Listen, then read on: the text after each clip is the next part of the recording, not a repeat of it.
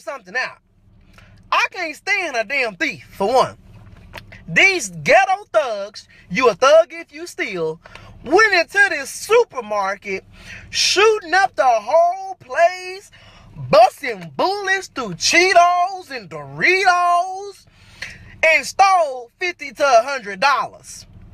I'm trying to figure out, and get this, y'all, this is the kicker. This is going to trip you out. The supermarket was hiring. They was looking for people to apply. They was looking for new employees. So I'm trying to figure out why they just didn't fill out an application. I'm confused. Like, then, this is another kicker. This is going to trip you out. So come to find out, they planned this robbery. So all that planning and researching and thinking y'all was doing, I'm trying to figure out why y'all just didn't fill out some applications online. You had time to plan out a damn robbery. Don't you got time to do an application? Walmart always hiring. For all y'all thieves, let me give you a list of the people that's hiring. Burger King looking for new crew members. McDonald's looking for new crew members. Taco Bell's, KFC, Church and Chicken always hiring. Did I say, yeah, I already said Walmart. Target. Shit, go work at the skating rink. Hell, listen here. Tico and Taco, the ones that ain't got no damn green card, if they can get a job, your American citizen's ass can get a job too, okay? Get out there and cut some grass like Tico and Taco. Shit. So, don't be out here robbing people. This is stupid. People are always hiring, looking for, and there are jobs that hire felons. Now, if you got a gun felony, you known for pistol whipping people, you may need to cut some damn grass. Because I wouldn't even hire you if you were known for pistol whipping people. You ain't about to pistol whip me when I tell you you got to come in to work. I done fell in love with some pistachios, y'all. I used to get them peanuts that's like 2 for 1. But no, I get pistachios now. I recommend these. Well, good morning. This is Lou Benninger, and not quite sure how you ended up on this station, but if you're here, maybe it's divine providence, and it's God's will for your life. Well, I'm not a radio preacher, but we're just out here in East Linda. Kind of a rough area out here on Mount Huth. Today, we didn't have to throw it into four-wheel drive to get up here. It's like sunny outside, and there's just a slight whiff of cannabis in the air as we drove in. But Wiki Man, Santos Vigil, and I are sitting here all alone. I just saw Danny Disco this week. I ran into him in a parking lot, and he wanted to know what was shaking. We used to have all these characters out here with us, but they forsook us. And they went over and started themselves their own station. So we're just, we're just down here in the bunker standing up for what's right. So it's Saturday for all those in Oliver or Linda. You know, when you're not working, it doesn't matter what day it is or what time it is. But I know you're going to get up at the crack of noon and get started out there after tweaking all night.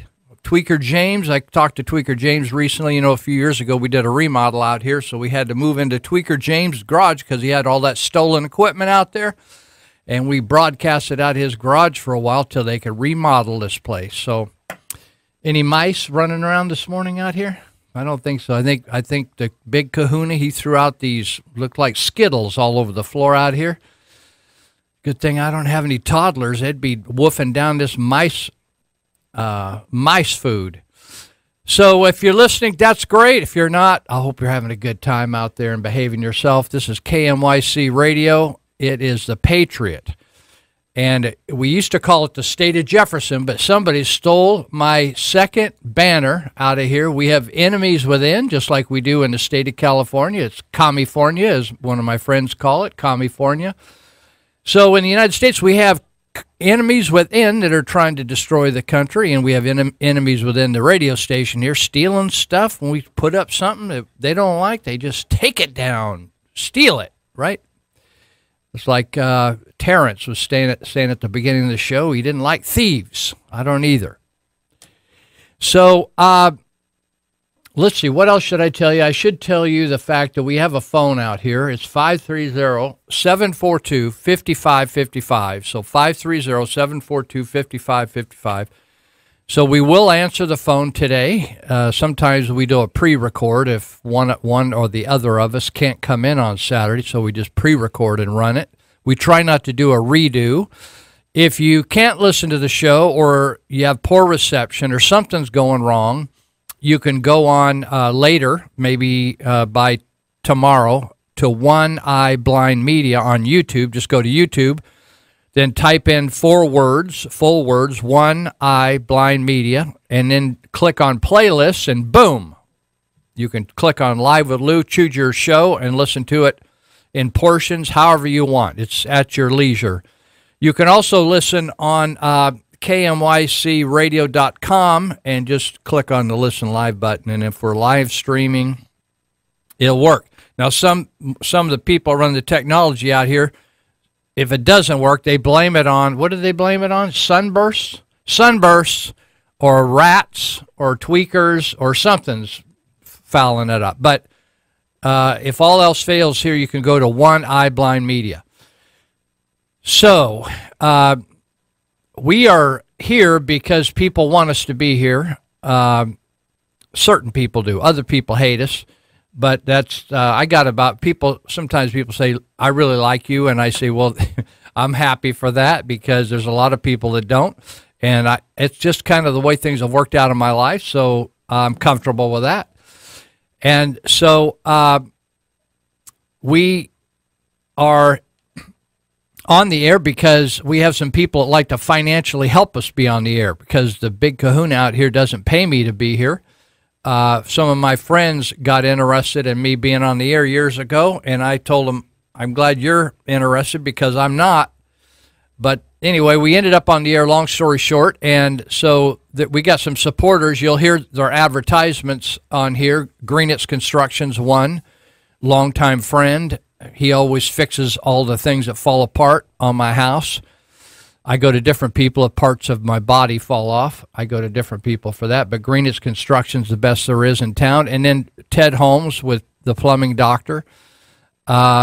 He also has lift-off floor removal if you want to have your floor removed and put a different floor down. But the plumbing doctor, whenever the water in my house is going backwards, I call the plumbing doctor and they come and fix me. And so those two. And the other ones recently are the Sutter Butte's Tea Party Patriots, who I'm grateful that they like me to talk about them and they help me financially because I like what they do out there and I like the Tea Party. I like the idea of the Tea Party when it started. So they meet in the Yuba Sutter area. I know there's people talking or listening from different counties, and so you may have a Tea Party in your county. It wouldn't surprise me. But we have these guys call themselves the Sutter Butte's Tea Party Patriots, and they include Yuba and Sutter counties, and they meet at Church of Glad Tidings on the first and third Monday nights of the month at 6:30, and you can slide in there at 6 o'clock if you want, and they'll probably have some refreshments, some coffee for you. But a friend of mine is going to be speaking this coming Monday night. His name is Jason Ricard, R-I-K-A-R-D, Jason Ricard. And he actually has worked for government before, and he's also working in private industry in the construction business. But I got to know Jason a little bit. He ran for city council in Yuba City, and he caught my attention because one day on Facebook he was promoting a store, a guy that owned a store in Yuba City named Kumar Kairam, and the problem was over there that the city of Yuba City were putting restrictions on what he could sell and what he couldn't sell. And so, anyway, I got interested in that and realized that I knew Kumar.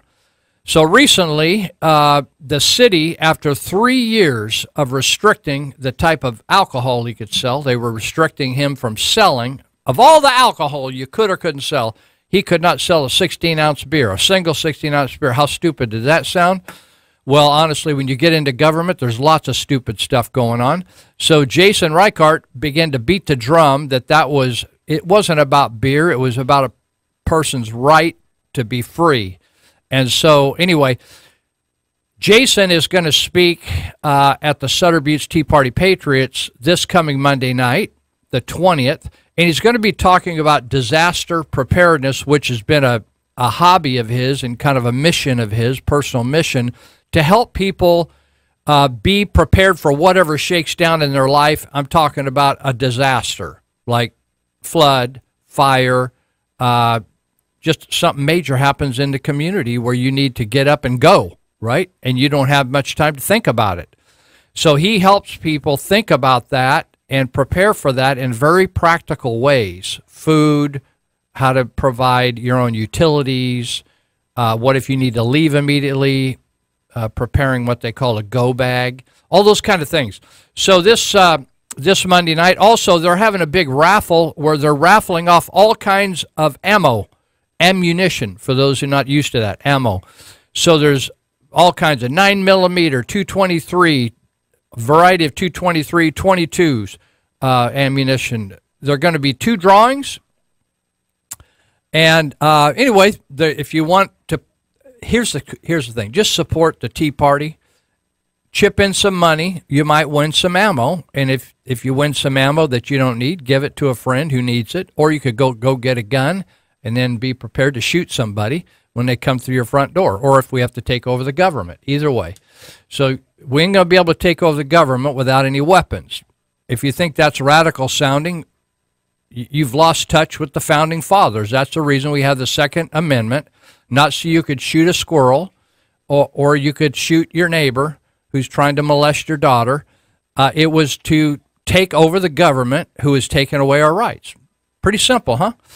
That may sound radical to you, but you just never studied history. That's all. So the other, let's see, the other people that are supporting us is Elite Security. Monty Hecker owns that operation, and if you look on the website, it calls itself Elite Universal Security. But I think most people call them Elite Security. And so you can check them out. They operate out of Yuba County, but they're also up in Redding and Chico. And if you want to get involved in the security business, or you need some security, say if law enforcement isn't able to provide the level of security that you need, these guys will monitor your business, your house, or whatever. But they do so much more than that. Elite Security, they have this thing called an API Academy, and they do these kinds of trainings. Check this out. They pepper spray training, handcuff training, taser certified training, de-escalation of force training, armed security guard training, exposed and CCW firearms training, guard training. So the cool thing about this is you can start getting involved out there at 18 years of age. So you may still be in high school, and as soon as you crank over to 18 and you want to start getting some training and the things I just mentioned, you can dial them up at 749-0280, 749-0280. And if you miss that, you can just Google it, Elite Universal Security. They're out in what I used to call West Linden. Now they call it Olivehurst. But they're a great organization, and you might see some of their people working around town. And so you can go on their website, which is a good website. I've checked it out, elite.api-academy.com, elite.api-academy.com. So those are some people that make it happen. We're out here talking for food. These guys just pay the bills that I got to pay the big kahuna out here to keep us going. Otherwise, glad you're listening. I want to mention to you, there's a lot of talk about this marijuana thing.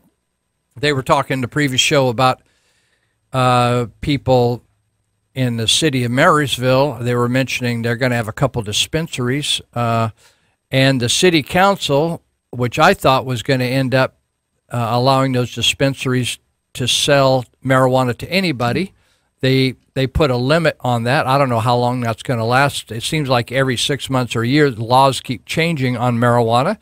So Yuba County citizens have voted multiple times to say we don't want dispensaries on our county. The city of Marysville said we don't care. I'm talking about the leaders of the city, not the citizens. The citizens of Yuba County, which includes Marysville, said we don't want marijuana dispensaries in our community. And we may be one of the poorest counties in California, but we're not the dumbest. And so I think that was a wise decision on behalf of the citizens. But the city council of Marysville said we're going to have dispensaries, and it had nothing to do with anything utilitarian or moral. It was all to do with making money off marijuana. So the next time you think, oh, I don't like these drug dealers making money off all this stuff, well, that's exactly what the government of the city of Marysville is going to do, is make money off marijuana. So, but recently they voted to restrict that sales to folks that have a medical marijuana card, what they used to call a 215 card. So I was, browsing around. I'm always looking for things. I think, oh, maybe I should talk about that in the radio. But I ran across this editorial from the Colorado Springs Gazette. Colorado has kind of been the forerunner for legalizing marijuana. In other words, you don't have to have any special permission or card back there that you have a medical condition. You can just, if you want to smoke it, you can smoke it. So I don't know whether you think about it, but 5 years has gone by since they made that decision. And, on January 1st of this coming year, 2018, we're going to, in California, that's going to come into play here. So let me just get the high points and give you what this article says. This is an editorial for the Colorado Springs Gazette, 2017, November 14th. And here's what they say. This is their opinion from the newspaper business of what it's looked like after 5 years. It says, last week marked the 5th anniversary of Colorado's decision to sanction the world's first anything-goes commercial pot trade. 5 years later, we remain an embarrassing cautionary tale. Visitors to Colorado remark about a new agricultural smell, the wafting odor of pot as they drive near warehouse grow operations along Denver freeways. Residential neighborhoods throughout Colorado Springs reek of marijuana as producers fill rental homes with plants. 5 years of retail pot coincide with 5 years of homelessness growth rate that ranks among the highest rates in the country. Directors of homeless shelters and people who live on the streets tell us homeless substance abusers migrate here for easy access to pot. 5 years of big marijuana ushered in a doubling in the number of drivers involved in fatal crashes who tested positive for marijuana, based on research by the pro-legalization Denver Post. 5 years of commercial pot have been 5 years of more marijuana in schools than teachers and administrators ever feared. An investigation by Education News Colorado, Solutions, and iNews Network shows drug violations reported by Colorado's K-12 schools have increased 45% in the past 4 years, even as the combined number of all other violations have fallen, explains an expose on escalating pot use in schools by the Rocky Mountain PBS in late 2016. So you can see this is a wide range of people reporting this, from liberals to conservative. So the investigation found an increase in high school drug violations of 71% since legalization. School suspensions for drugs increased 45%. The National Survey on Drug Use and Health found Colorado ranks first in the country for marijuana use among teens, scoring well above the national average. The only good news to celebrate on this anniversary is the dawn of another organization to push back against big marijuana's threat to kids, teens, and young adults. The Marijuana Accountability Coalition formed November 6th in Denver and will establish satellite groups throughout the state. It resulted from discussions among recovery professionals, et cetera, et cetera. In other words, people are concerned, and now they're saying maybe we shouldn't have done this, and they're pushing back. So it says, quote, "It's one thing to decriminalize marijuana. It's an entirely different thing to legalize an industry that has commercialized a drug that is devastating our youth and devastating whole communities," said coalition founder Justin Luke Riley. Coloradans need to know, other states need to know that Colorado is suffering from massive normalization and commercialization of this drug, which has resulted in Colorado being the #1 state for youth drug use in the country. Kids are being expelled at higher rates, and more road deaths tied to pot have resulted since legalization, according to Justin Luke Riley. Well, their final closing comment is commercial pot's 5-year anniversary is an odious occasion for those who want safer streets, healthier kids, and less suffering associated with substance abuse. Experts say the worst effects of widespread pot use will culminate over decades. If so, we can only imagine the somber nation of Big Marijuana's 25th birthday, according to Colorado Springs Gazette. So, fascinating report from Colorado themselves on marijuana. So the interesting thing is a lot of things we decide on policies in society, whether it's well, usually it happens at the government level with the city council, board of supervisors, or state, a new philosophy, a new way of going about life. Many times it takes decades to see the impact. For instance, when I think of policy changes on how, in other words, what we reward and what we punish. So Walter Williams, the economist from George Mason University, he's actually retired, but he would say in government, what we want more of, we subsidize. And what we want less of, we tax. And so what we did in the 1960s, for instance, with the war on poverty under Lyndon Johnson, they came to the conclusion, social scientists did back then at the government level, that one way to solve poverty would be just to give people money. And if you raise their income level, then they magically end up out of poverty. But they didn't consider that in the national forests, that they found the forest rangers and people that understand animal behavior, they realize that if you feed animals, they will quit foraging for themselves and end up being domesticated, right? And they won't be motivated by fear and a desire for survival to fend for themselves and get up and go to work even when they don't feel like it. So when they started paying people to not work, paying people, in other words, to be out of poverty, many people that were working and were what we would consider the working poor or starting out in life or getting some skills, they said, hey, why work if they'll just give us money? And in other words, we can go down and collect money. So many quit work. And that ended up creating generation after generation after generation after generation of people that didn't know anything other than collecting from government, or they just knew only that government took care of them, and they just waited for the check to come every month and just went about their daily task and never thought about getting a career, going to work, getting skills, or anything else. And it was an exception to the rule when anybody would break out of that routine. So that's what happens when you set policies 10, 20, 30, 40 years later. You realize that you just screwed the entire society over and you ruined generations of Americans, whether it's sexual freedom, whether it's, hey, let's do drugs. That's really the cool thing to do. And all of a sudden, 10, 20 years later, when the party's over, you just end up being addicted. So we're going to be here for another 2.5 hours. Somebody said, Lou, when you took a break, you said, we'll see you. So they thought it was over last week. So there's 2.5 long hours left.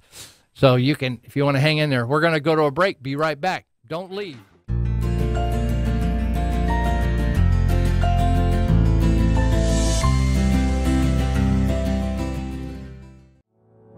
Carter thought his life was over when he landed in jail. What he didn't know was that all the pieces of an intricate puzzle had come together for just such a time. This Christmas, experience the great love that motivates such planning and purpose to reach each and every one of us. Creative Light Theater presents the original modern musical, The Ripple Effect, featuring a powerhouse cast of 16 actors and 15 original songs that pulse with passion and reveal the deepest thoughts of people in crisis. This musical drama shows the purpose in suffering and grants us a glimpse of what goes on in the heart of God. The Ripple Effect world premiere is December 8th through 12th, 7 p.m. nightly, at the Embassy Theater at Glad Tidings, Highway 99 and Eager Road in Yuba City. Admission is free. Experience the epic lengths God will go to for the love of one person.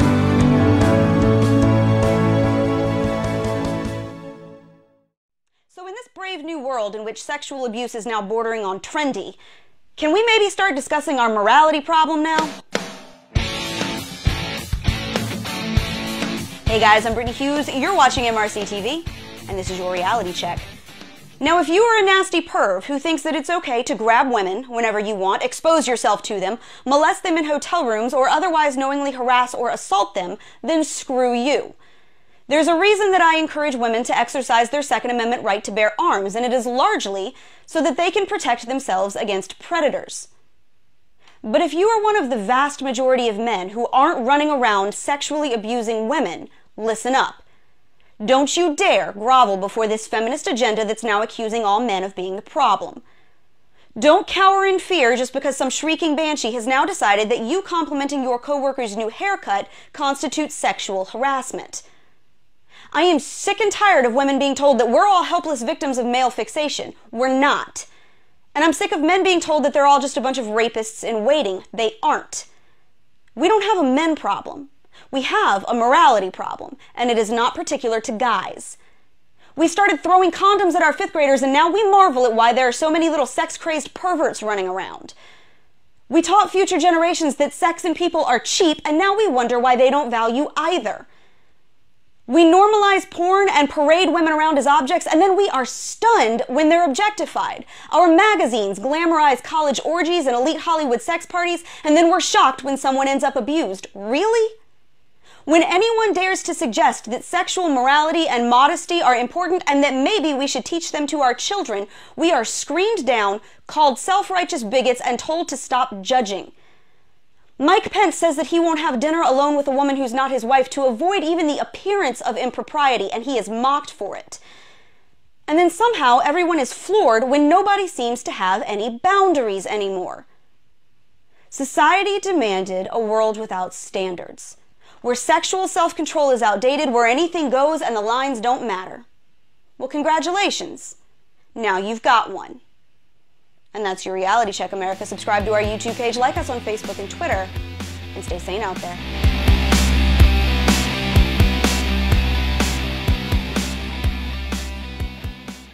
All right, welcome back. If you are late arriving today, this is Live with Lou here with Santos, and we're blasting here for the next 2.5 hours till noon. And we are live, so you can dial us up if you want, but we got plenty to talk about. If you think, oh, I need to help that guy out, we're all right. But if you have something you got to say, 742-5555. We are a pro-choice station, so we may or may not let you on, depending on how the impact on my career and stuff, and what gender you are. We are gender. If our feminine side's coming out at the moment, we'll let a female through. If not, we're hosing off females and sticking with males, or it could be vice versa. Hey, I wanted to mention some friends of mine, Jeff and Cherie Stevens. They farm in Sutter County, but they also make lots of pastries and stuff called pies. And we had our trauma intervention monthly training last Thursday night, not just 2 days ago, but previous week. And one of the volunteers brought in 2 pumpkin pies from Stevens Farmhouse. I love pumpkin pie. Whoa. I don't even bring sweets in the house because I'm an addict, and I just sit down and eat the whole pie in one sitting and knock down a pot of coffee. and call it a night. So, but Jeff Stevens for 4 years was the trauma intervention volunteer, and what a great guy to start with. But while he was out on these trauma intervention calls, he was so amazed the work law enforcement does, and also the others, fire, Bi-County ambulance, and the hospital. But they want to do something for law enforcement a few years ago, and so they started Law Enforcement Pie Day. And this is the third year they're doing it. And so on December 17th, that's a Sunday, they're going to distribute pies, maybe over 1,200 pies. Is that amazing? That's a lot of pie. To Yuba, Sutter counties. And now I just realized that they're also going to do Butte and Colusa. These guys are amazing. So Yuba, Sutter, Butte, and Colusa, they do all the coordinating on getting the pies and connecting the pies. They make the pies and then connect the pies to the law enforcement people, so that every kind of law enforcement you can imagine. And but they're also going to do a breakfast, a pancake breakfast. They just keep adding on to this thing. First of all, it was just Yuba and Sutter. Then they went to Colusa. Now they're going to Butte.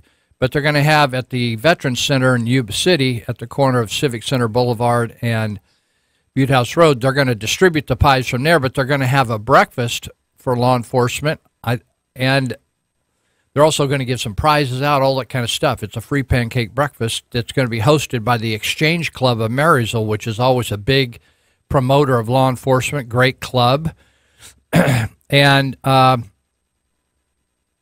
so they may feed everybody. I don't know. It doesn't say here whether they're going to feed the general public or not, but probably are.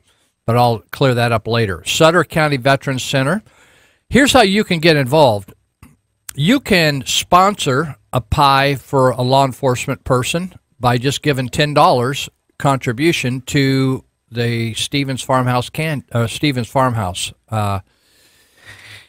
and you can do that by going out there, or you could just dial them up, probably just swipe a credit card and do that. So you could call them up at 673-0406. They are located out off about 7 miles south of Yuba City on Highway 99. If you just head towards Sacramento on 99, they're on the right side about 7 miles out. It's called, the number 6219. But they have signs up there. You'll see them. You could go out there and do it, or you could just send them a check in the mail. 6219. It's actually called Sawtell Road, but it's Highway 99, but 6219 Sawtell, Yuba City. But you could mail a check for $100 or something, do 10 pies, and they'll take care of the rest. They cook them, they package them, they deliver them over to the Veterans Center, and that's where all the law enforcement people come in and just pick them up and take them back to their headquarters, or individual people will pick them up. Anyway, all the money is going to go to the pies, and any additional money, like if people donate extra money or whatever, it will go to help the Cascade fire victims. If you're new to the area, that's the fire we just had that devastated hundreds of homes up in the Loma Rica area in Yuba County, just above us here, above the station. So, if it's Thanksgiving week, and maybe you're thankful that your house didn't burn, right? And maybe you're thankful that that the Oroville Dam didn't break last year, and you escaped without having to muck out your house and rebuild your house. We've been through that numbers of times here in Yuba and Sutter County, so and other counties. Butte's had floods, Colusa's had floods, so maybe you're thankful, or maybe you're just thankful that you feel secure in your city. And a lot of times we can just take the cops for granted. I've always thought when people start complaining about law enforcement, I thought, what we should do is just have a moratorium on cops for a month, and just tell them to take the month off, shut down the police stations, shut down 911, and just handle it on our own, see how that goes for a while. And I think that would help some people, right? I think a lot of things we can handle on our own that we don't. We get kind of sissified, but sometimes you need law enforcement to take care of some business, right? And you know, the interesting thing is, I had this, in fact, Jeff Stevens, who's running this pie operation with his wife, Cherie, he learned one time, he said, Lou, I heard that you and some other guys helped paint out the graffiti in the Yuba Sutter area. I said, yeah, we do, Jeff. He said, oh, it doesn't seem like we have much of a problem here. And I said, well, that's because we paint it out.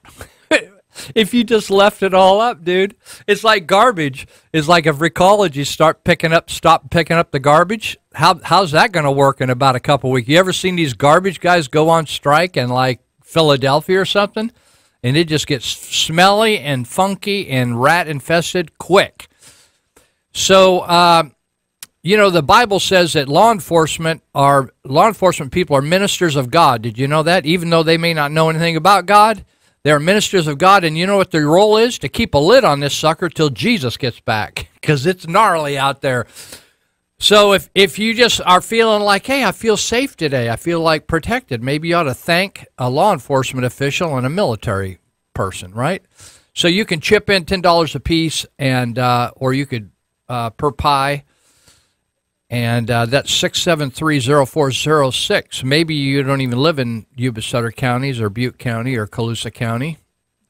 Fortunately, this radio station's getting into all four of those counties, and you just appreciate law enforcement. I spent last week, I was over at Marysville Police Department briefing the new two shifts of police officers. In fact, they were mostly all new to me.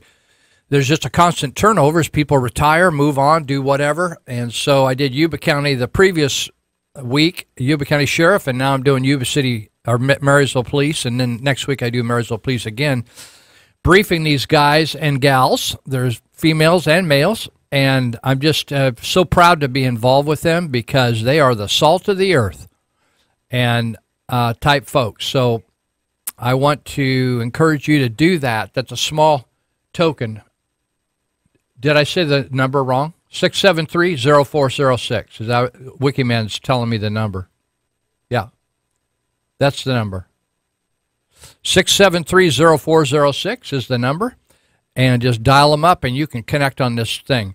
So this is Thanksgiving week, and I have a clip I want to play. Are you thinking about that clip? So I want to. I played a clip here the other day about Veterans Day, and people commented about it. They said, Lou, thanks so much for because we have all these days and holidays and Memorial Days, and a lot of times we have no idea what we're even celebrating. In fact, I celebrated Christmas most of my 2 decades of my life and never even knew Jesus was involved. I know I'm a little slow. I'm a slow learner. I am a slow learner, but I'm just admitting that to you. But a lot of times we don't know what we're celebrating, and so there's a lot of misunderstanding and it's a lot of baloney taught even in our public school system about Thanksgiving. So I wanted to play you a clip about that right now. Food, football, and oppression. That's what Thanksgiving has come to mean to many Americans. Back in 2007, Seattle public school officials made national news by describing the holiday as a time of mourning and a bitter reminder of 500 years of betrayal. This new narrative describes the Pilgrims as arrogant oppressors who fled persecution only to become persecutors themselves, depriving Native Americans of their land and their lives. But this is wrong on every count. First of all, the Pilgrims didn't cross the ocean to flee persecution or even England. They'd been living for over a decade in Holland, Europe's most tolerant nation and a haven for religious dissenters. Free from interference by the Church of England, they feared seduction, not persecution, worrying that their children would be corrupted by the materialistic Dutch culture. That's why they risked their dangerous 1620 voyage to a wilderness continent, not because they were running from oppression, but because they were running toward holiness, fulfilling a fateful mission to build an ideal Christian commonwealth. They initially planned to plant this model society on the wild, wolf-infested island known to natives as Manhattan, but winds and tides blew them 250 miles off course, dumping the Mayflower on the frozen coast of Massachusetts. Somehow, the Pilgrims saw their dire situation as a demonstration of providential power, especially after a giant wave picked up the flimsy boat of a scouting party on a stormy December night. The turbulent sea then deposited them safely, miraculously, on a little island within sight of the ideal location for their settlement. It was a deserted Indian village with cleared land, stored supplies of corn, and a reliable source of fresh water. No, these supposedly cruel conquerors never actually invaded that village. Instead, they expressed a fervent desire to pay the natives for the dried corn they found, if only they could find someone to pay. But the former inhabitants had perished during 3 years of plague, probably smallpox, that immediately preceded the Pilgrims' arrival. One of the few survivors of that devastation turned up several months later to welcome the English newcomers. Against all odds, he proved to be the single human being on the continent best suited to help the struggling settlers, since he spoke English and had already embraced Christianity.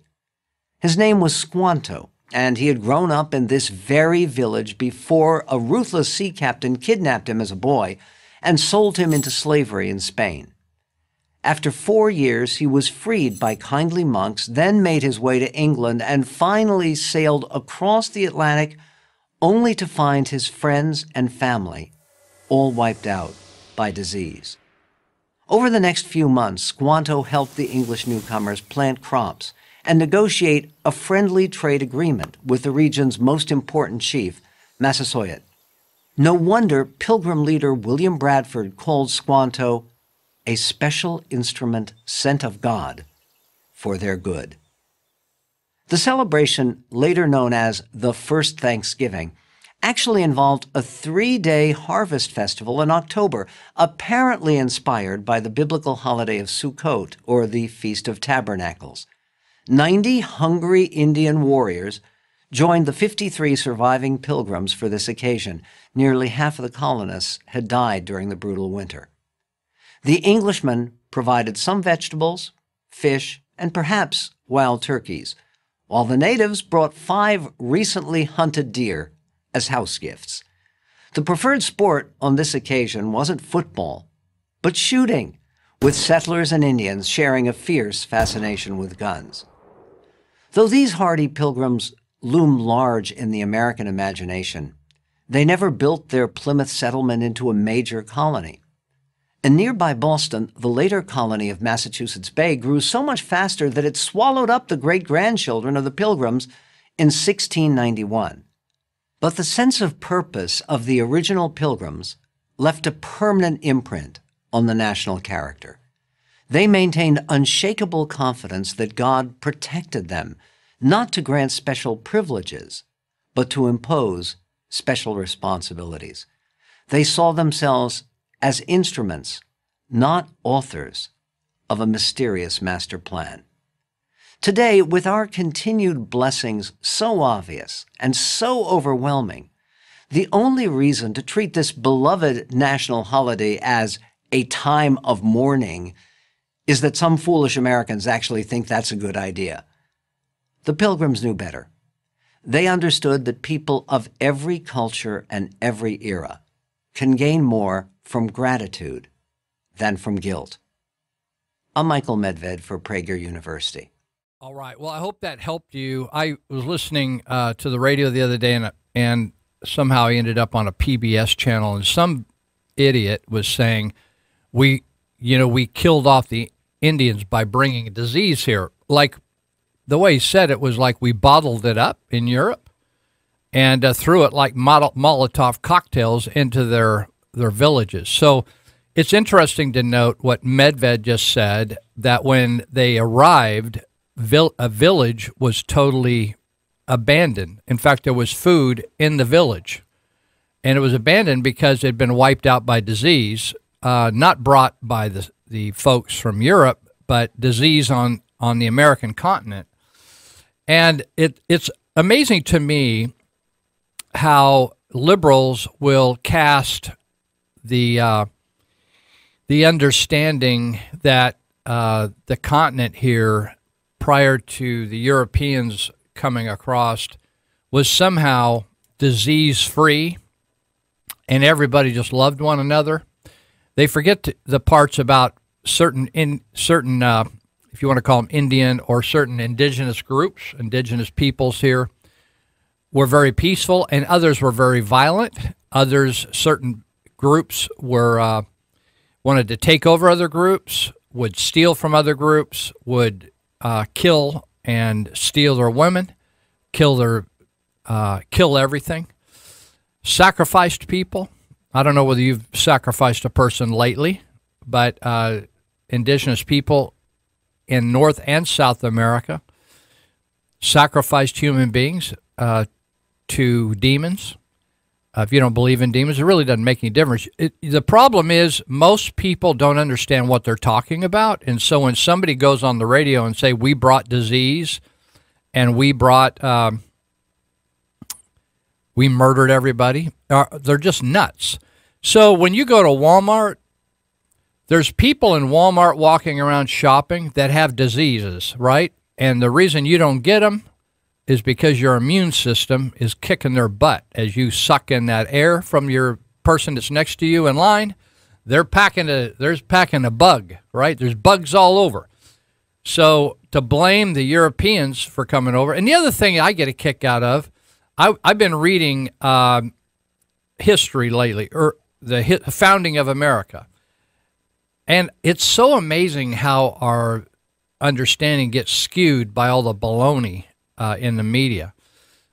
But, it's kind of like the white folks, kind of like British and French, get all the blame for coming over here and trashing everything. It was actually the Spanish. So I think, if you look, particularly when these Mexican people are throwing the La Raza, and those people are like complaining about Californians and they need to take this back if they want to get all pissy, they should go and take it out on Spain. They're the ones that came in and killed a bunch of Aztecs and enslaved people and Mayans and Inca people.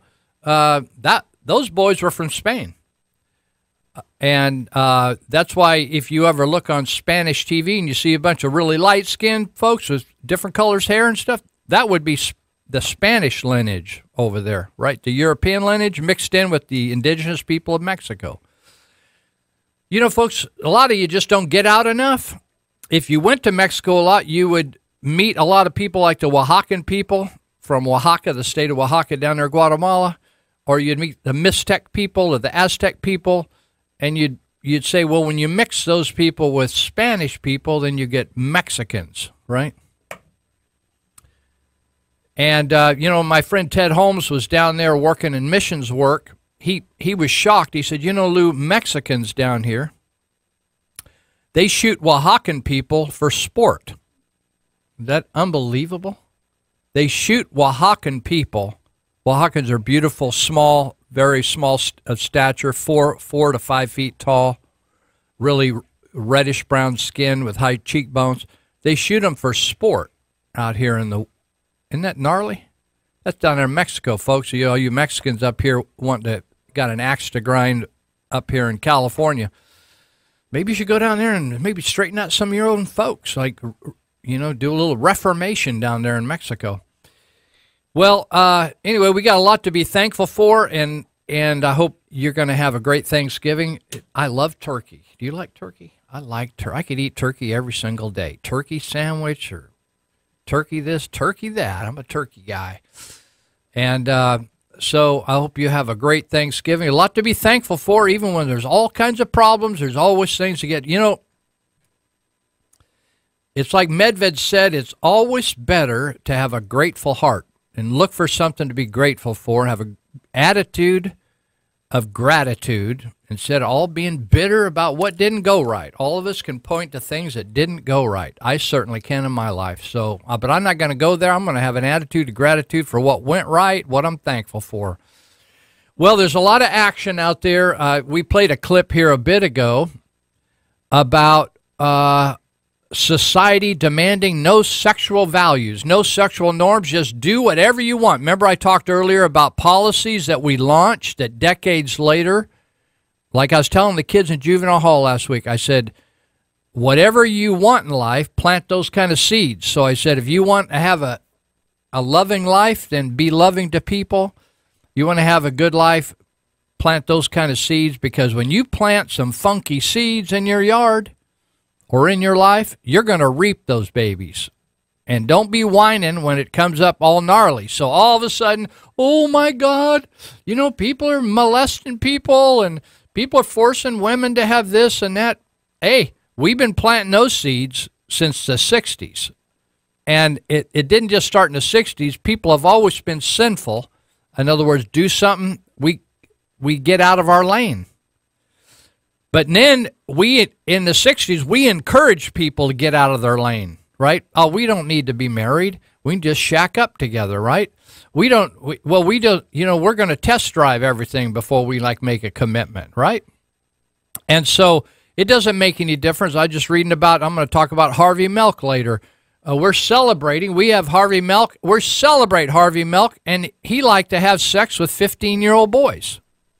So when you start doing that, and then all of a sudden you want to whine about all these guys like Roman Polanski raping 13-year-old girls, you know, they accept it in Hollywood. All of a sudden now they're getting all sensitive about it, getting all flustered about it.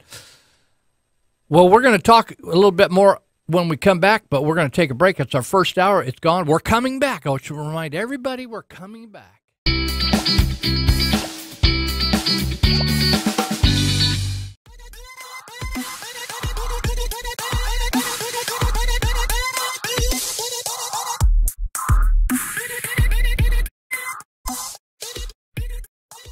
I work at a middle school where I see teachers day in and day out praise the leftist way of thinking and bash the conservative way of thinking. And I just want to know what you suggest I would do to not necessarily promote conservatism, but to just kind of keep a objective viewpoint with teaching the kids. I mean, so I think that the question is sort of two-part, even though it really isn't. The first part is how do you do this without getting fired, right? I mean, that really is the question. One of the big problems at the public school level is that in California, you have to be a member of the teachers union to teach in a public school, and that's a disaster because the teachers unions are really discriminatory against people on the right, and they obviously take all your money and they spend it on leftist politicians like Jerry Brown. And it's a serious problem. That's a question you're going to have to decide for yourself. How far can you go without getting fired? As far as what you can say to the kids, I think that it's perfectly fine to say, here's an argument I heard one of your other teachers making today. It's a valid argument. Let me explain where I think it's mistaken. And if the other teacher has a problem with that, then let them talk with you about it in front of the class. Like this idea that you get a free field to say whatever you want in a classroom without ever being contradicted, I think is incredibly stupid. And I think it's damaging to the kids because especially, honestly, I think that one of the reasons that the left is actually vulnerable on campus, even though they seem invulnerable on campus, I think this is true in high schools and junior highs as well, they never hear a good position on the right. So when they finally hear a good position on the right, a lot of them are convinced because they've never actually had to deal with those ideas before. If they had to deal with these ideas and actually debate for themselves whether they're true or not, they get a better perspective on where maybe they actually stand. So I would just suggest really going directly at it and saying, you may have heard from your teacher this. Here's the counter perspective. You can believe that other teacher, but here's the counter perspective and the data to back it up. All right. Well, we're in our second hour here, and I got a text from a lady that said a lot of people have pain and they need painkillers. Did you understand me to say that people should be forbidden to smoke marijuana if they want or take it? I don't think I said that, but when the last marijuana I ever bought and sold, actually I didn't sell it. I'd become a Christian, and I had left that drug scene behind many, many years ago. And although I think there's an instructor out at Yuba College that thinks I'm still pushing drugs, he's at the police academy or something. But anyway, my brother-in-law was 41. He got lung and brain cancer, and he was in a lot of turmoil and pain. And so my sister, who had never smoked marijuana in her life or done any drugs called me. She's 11 years older and said, "Hey, can you get some marijuana for my husband, because they say that if you try that, it can help you, it help your appetite, and maybe he'll eat more," because he was really sick. And so, yeah, I scored a half pound of marijuana and shipped it to the mail down to my sister, and that was the last my experience with that deal. But you know, I've had all my people in my family die of cancer, and I've seen you know, mom knock down shots of morphine out of a cup, and it's tough, you know. And so, you know, in America, more than any other place in the world, we have an amazing array of medications that can kill pain. And now it almost seems like with the opioid epidemic, everything up to fentanyl, which if you just get some sprinkles of it on your skin, it will absorb it and it could kill you. So there's lots of stuff you can take, and my feeling is, hey, if you want to come down to the fact that the only thing out there that you can find to take the edge off without a lot of side effects is marijuana, good on you. The problem is that the way this is happening is that if you want to just say, hey, just legalize all drugs, and just like I can go to Vietnam and score stuff right over the counter that you have to get a prescription for here, like antibiotics. Whether that's a good thing or a bad thing, I think we're seeing in Colorado, they're saying we're not quite sure we did the right thing. So that's all I was really saying. I want to talk about Chris Ann Hall.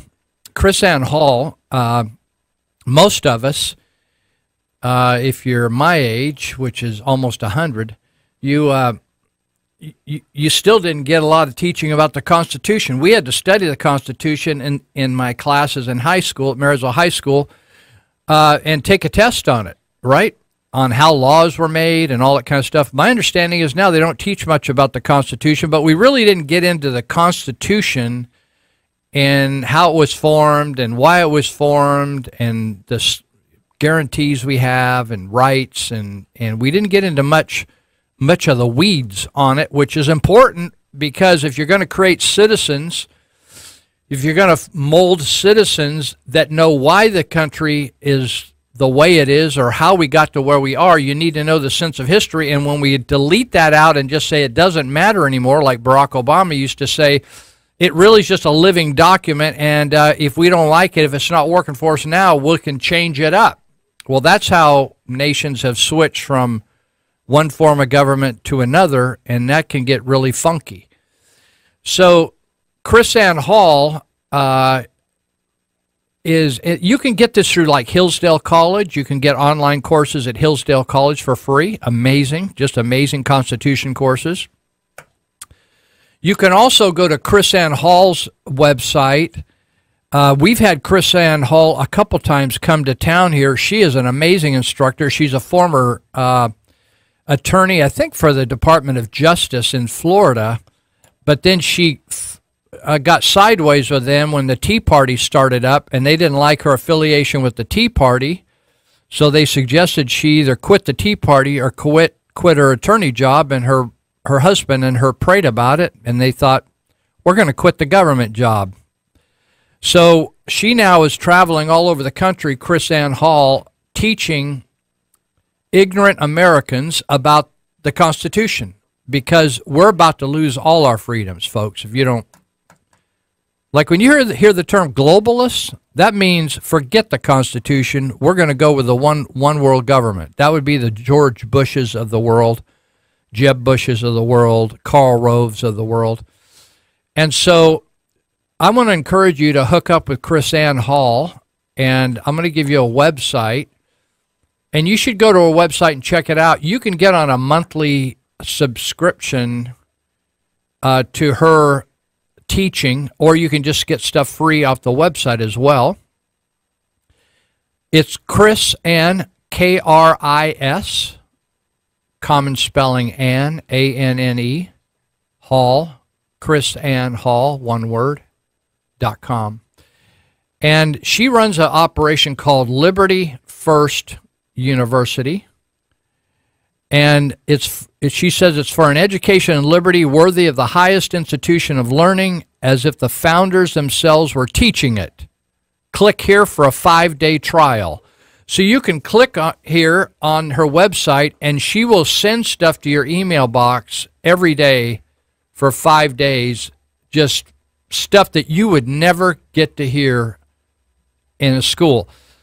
Now, if you're homeschooling, honestly, if I had kids today and I was homeschooling them, I would have Chris Ann Hall's subscription immediately, because she could be your in-house Constitution teacher, and you just crank her up on the computer and let your kids be taught by a person that's been to law school. Not a, you know, teachers are kind of multitasking when they teach all these different subjects, say in grammar school or high school. But Chris Ann Hall is a constitutional attorney that can get it on with your children. And they would be the sharpest knives in the drawer when they go on to, say, college or wherever they're going to. So she's got podcasts, she's got books, she's got emails, she's got all kinds of stuff that, like, for instance, here's one. America, are we now a guilty until proven innocent society, right?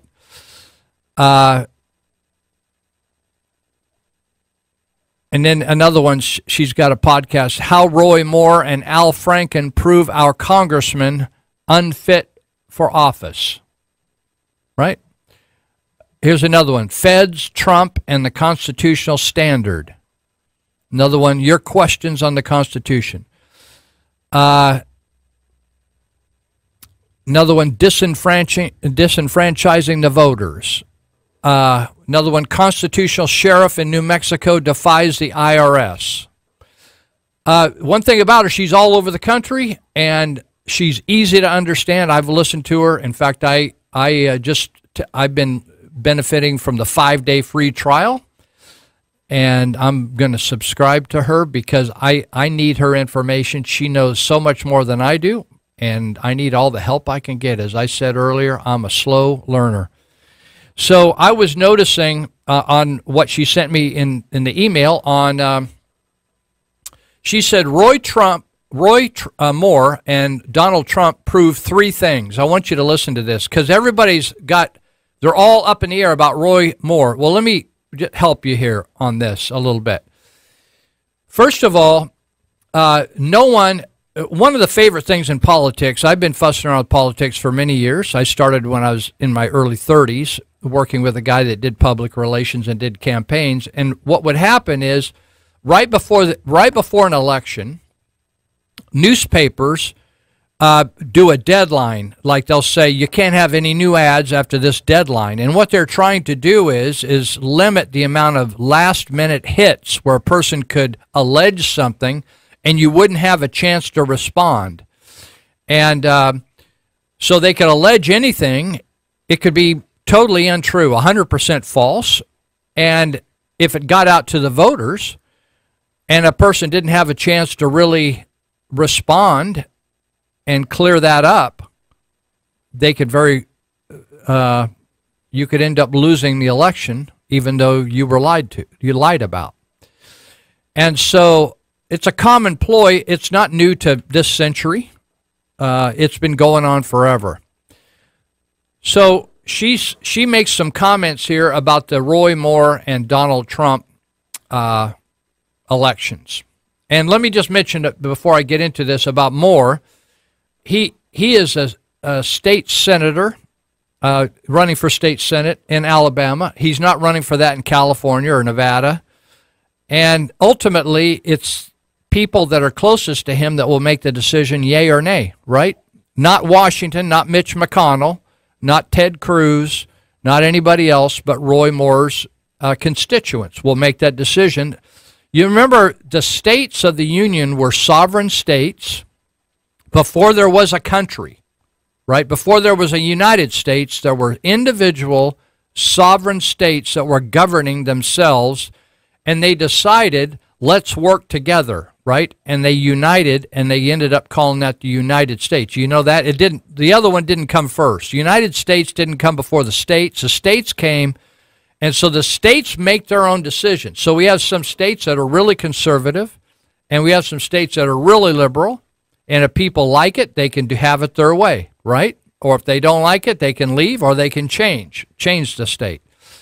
So ultimately, it's Roy Moore's Alabamans who are going to size up Roy Moore and whether they believe these allegations or not. Now, the problem with allegations of this type, it's fascinating to me that Roy Moore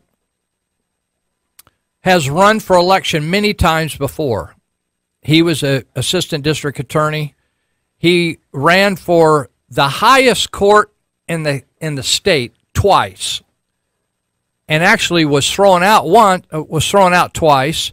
But even after the first time he was thrown out, because he would not remove a big rock with the 10 Commandments on it, because he wouldn't do that, he rejected the federal court's insistence on removing the 10 Commandments. He was thrown out of office, not by the population, but by mandate of government. And so the voters voted him back in again.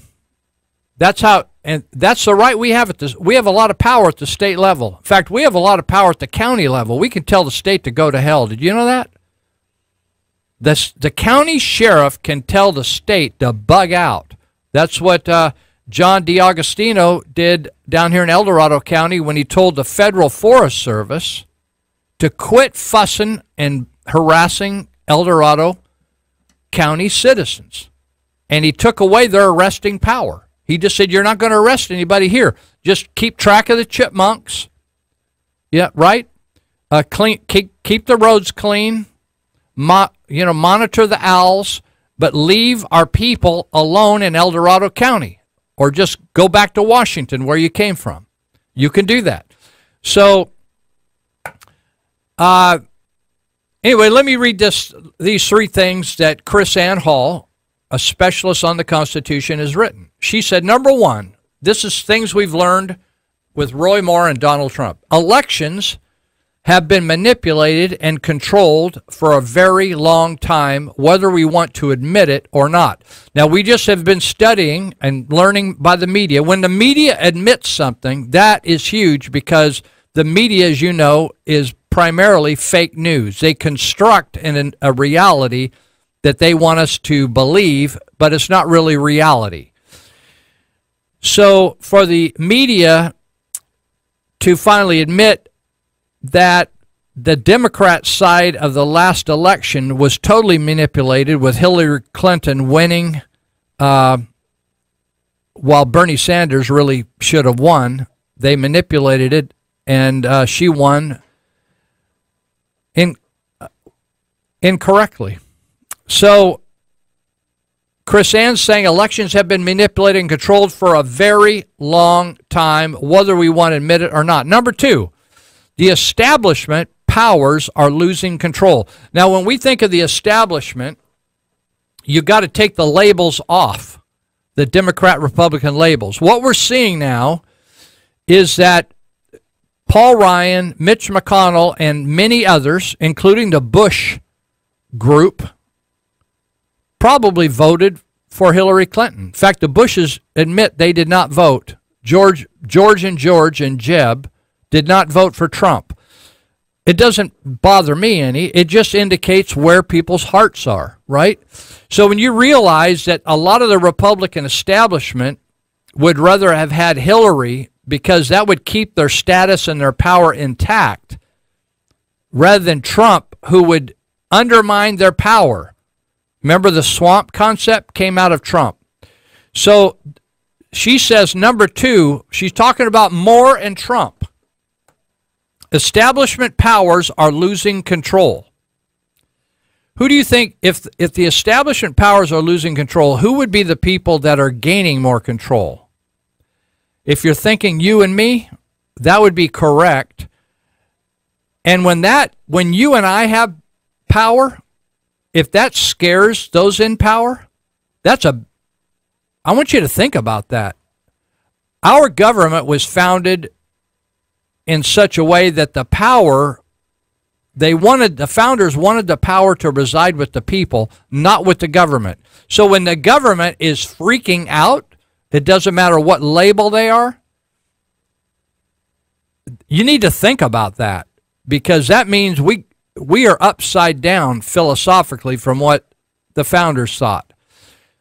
So Chris Ann Hall says, first, elections have been manipulated and controlled for a long time, whether we admit it or not. Number two, establishment powers are losing control. Number three, they don't like the people actually having their proper power over government. They are the establishment. That means people like Mitch McConnell, Paul Ryan, all these people that are in power, they love their power. They don't care what kind of government we have.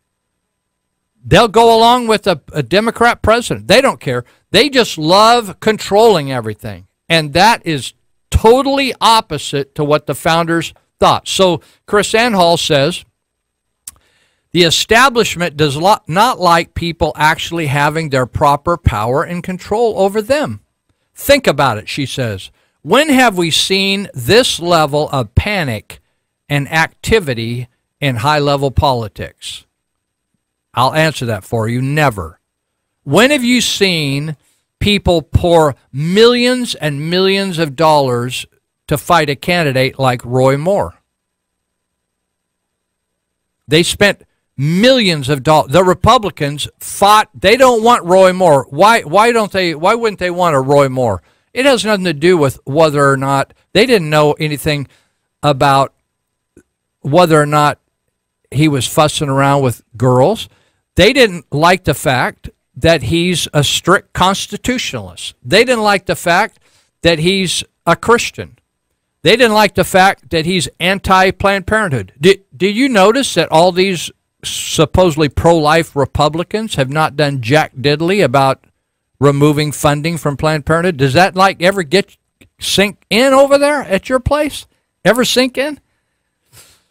So if you see people saying, oh yeah, I'm pro-life, oh yeah, I'm pro-life, I'm pro-life, I'm pro-life, but they continue to vote for funding for Planned Parenthood, at some point you need to like let that sink in. So she says, Chris Ann Hall says, seeing the people elect those who will not be controlled is scaring the power paradigm to death, she says. The power structure should be this terrified more often. Like, let's get it on. Let's just like have a total meltdown, right? They should even be more terrified than they are. If they were, it would be a sign that the people are actually in control of their representatives. Isn't it so interesting? I get a kick out of it. You know, every once in a while I'm in a meeting. I don't get out much, but once in a while I'm in a meeting, and there'll be some elected representatives there, and we just fret and fawn over these people. Oh, my God, Assemblyman so-and-so's here, or Congressman so-and-so, or Senate so-and-so.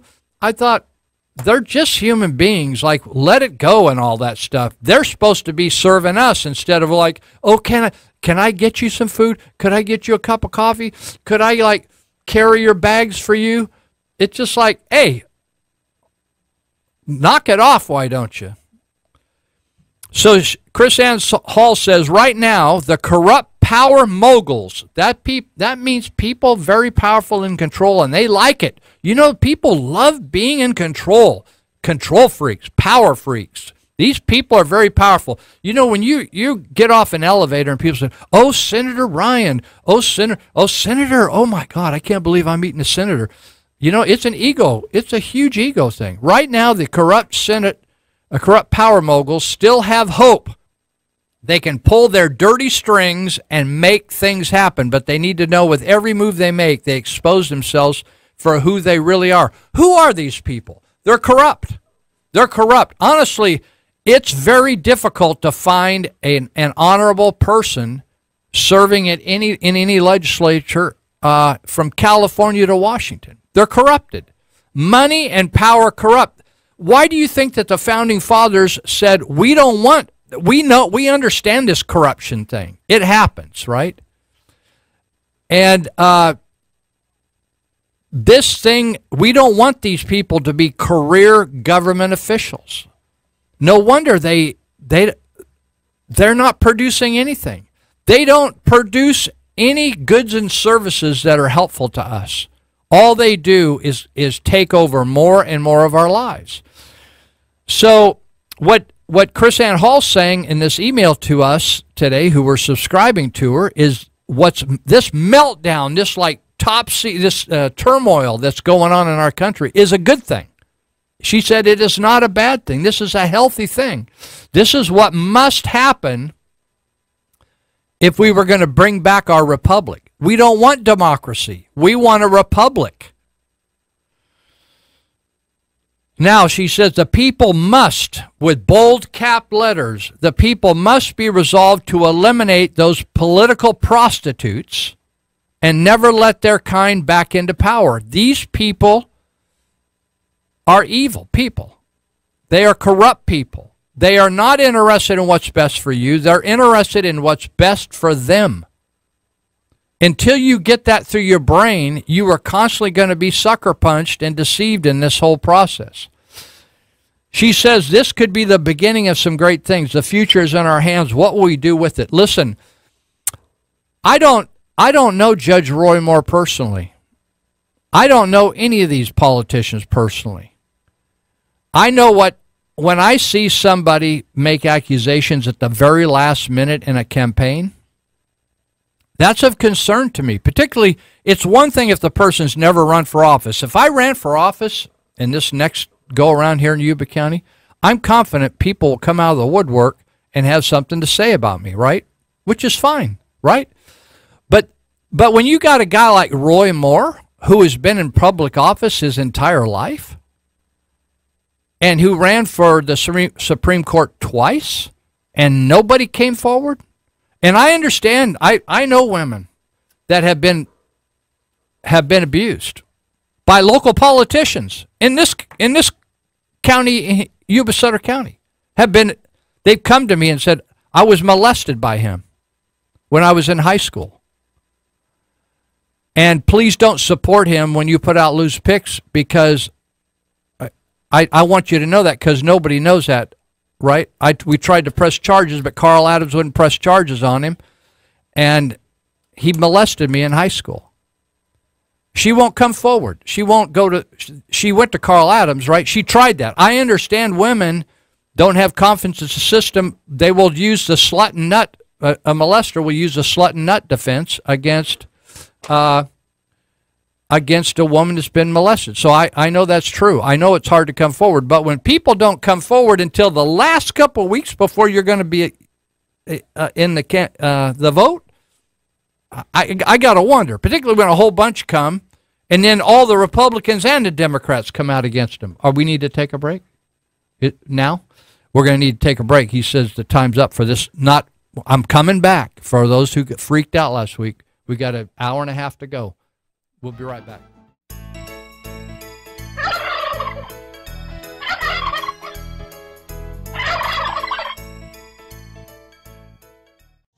Well, we're at the halfway point. If you're just stumbling across us, we're the Patriot KMYC Radio, and this is Lou Benninger. This is a show we do every week on Saturday for 3 hours, 9 to noon. And so you can call in, although we're not dependent on call-in people, because I got plenty to say myself. So if you want and it's convenient, we'll take your call. If not, if you're inconvenient, we're pro-choicers out here, so we'll abort your call. 742-5555. I also want to mention that if you're new to this and you want to listen another time, Saturdays is kind of like a bummer time. People say, Lou, this is a terrible time to have a radio show. So I say, yeah, I know, I agree. It's a terrible time for me too, because I'd rather be doing something else on Saturdays.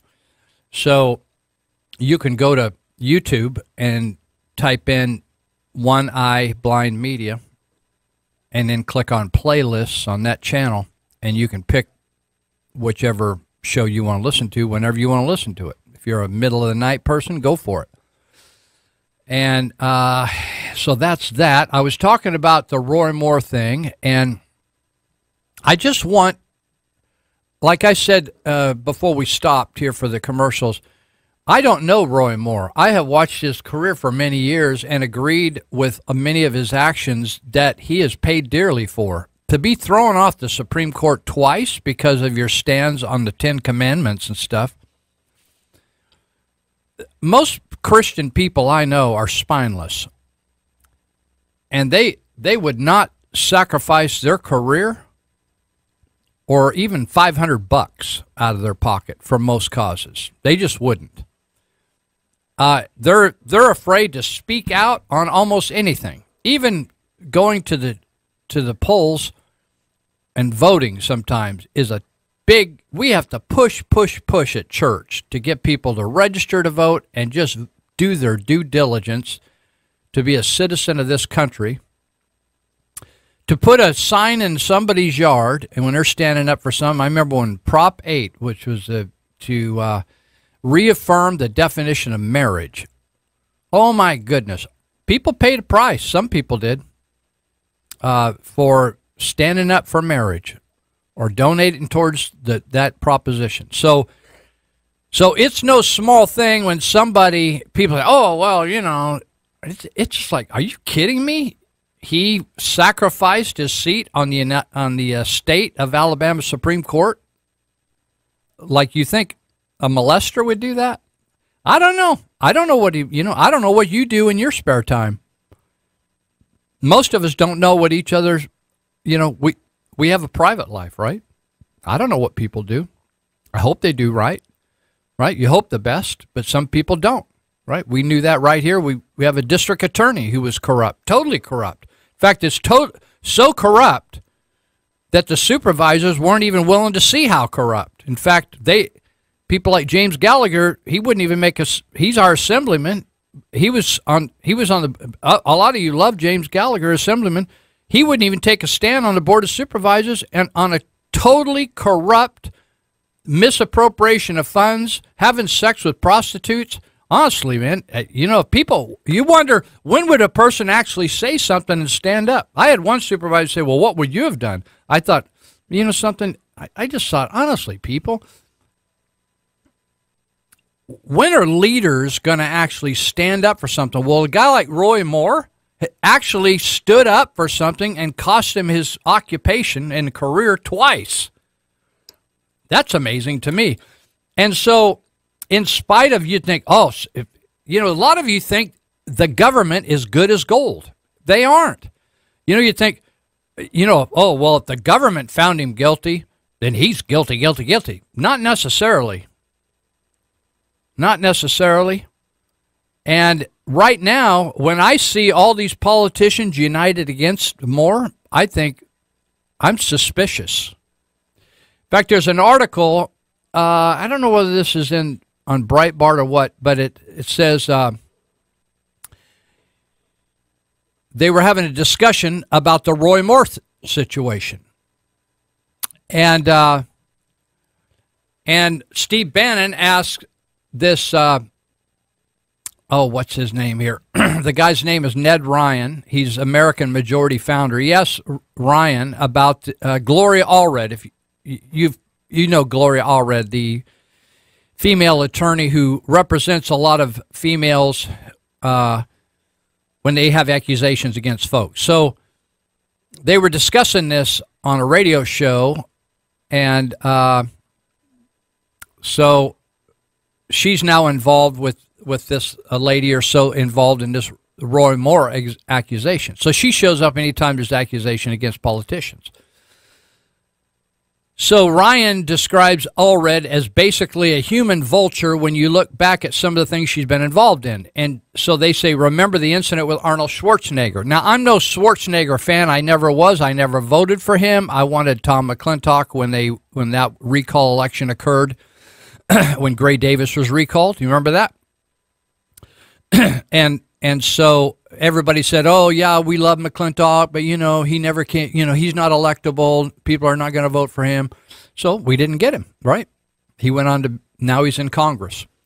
So Schwarzenegger, who was and probably still is an immoral guy. You remember he was what turned out, what broke up his marriage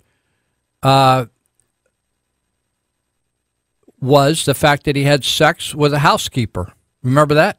And produced a child with a housekeeper. And when that came out, that was the end of his marriage to Maria. However, you remember when he was running for office, there was this trail of women that came forward that said they were going to sue him, and they were represented by Gloria Allred. So, great. I mean, I think, hey, sue him. Like, if you got something, let's go for it. I think I encourage women to come forward. You know, I've encouraged a lady that I talked to that has accusation against a supervisor to come forward and file charges. But I understand where people don't want to be exposed. They'd rather just take their hurt and go on, and the hurt of going through it all over again maybe will be worse. I get it. But after the election of Schwarzenegger, none of these women filed charges. Now, that's a concern to me because they now already exposed themselves to the public and came out with it, but they never followed through. Now, with Moore, you remember last week or the week before, they brought out this yearbook, and that supposedly was some sort of proof that he was immoral. But now they find out that the yearbook is a fraud, and the handwriting's a fraud on it. And when they challenged Gloria Allred, she has nothing to say in response. So to me, the whole thing looks and smells like a political fiasco. Now, the reason is, listen, one of the most fascinating things for me on the Trump election was the fact that it exposed all these people's lies who said, oh, yeah, I stand for this, I stand for that, I stand for this, I stand for that. No, I'm not going to do this, I'm not going to do that. And all it was is rhetoric. They really never planned to follow through on anything, because once they got everything they wanted, which was Republican control of the House, Republican control of the Senate, and a more conservative fellow in the White House, can't even get Obamacare turned around. You know, maybe they'll get tax reform, maybe they won't. But so many things. Oh, we're gonna eliminate Planned Parenthood. We're gonna do this. They don't do anything. We just have people in power that want to keep power. That's what we've got. And until you get that through your skull, you're gonna be tossed to and fro, back and forth. The Bible says to and fro. That's the only people that use that language is the Bible. Fro, F-R-O, or afro. Fro, that's here and there. You're just going to toss to and fro because you don't know what's shaking, so people are always jacking you around. So my hope is that more wins, and my hope is if these women have been violated, they file an action against him. Just like these women are coming out against Franken and against all kinds of people, against Mendoza down here, Assemblyman Mendoza or Senator Mendoza down here in the state of California. Women now are lining up coming out against Mendoza. And I think there's going to be more and more women are coming out because they feel emboldened that this is encouraged and supported now, and they're going to get the proper support and representation and help with the district attorney's offices. So my encouragement is, hey, I'm not going to be voting in the Moore election, but I'll tell you what Moore is going to do when he gets to the Senate is he's going to be another Trump back in Washington, and they don't want that. I don't care whether it's Moore or Adams or Smith or Jones.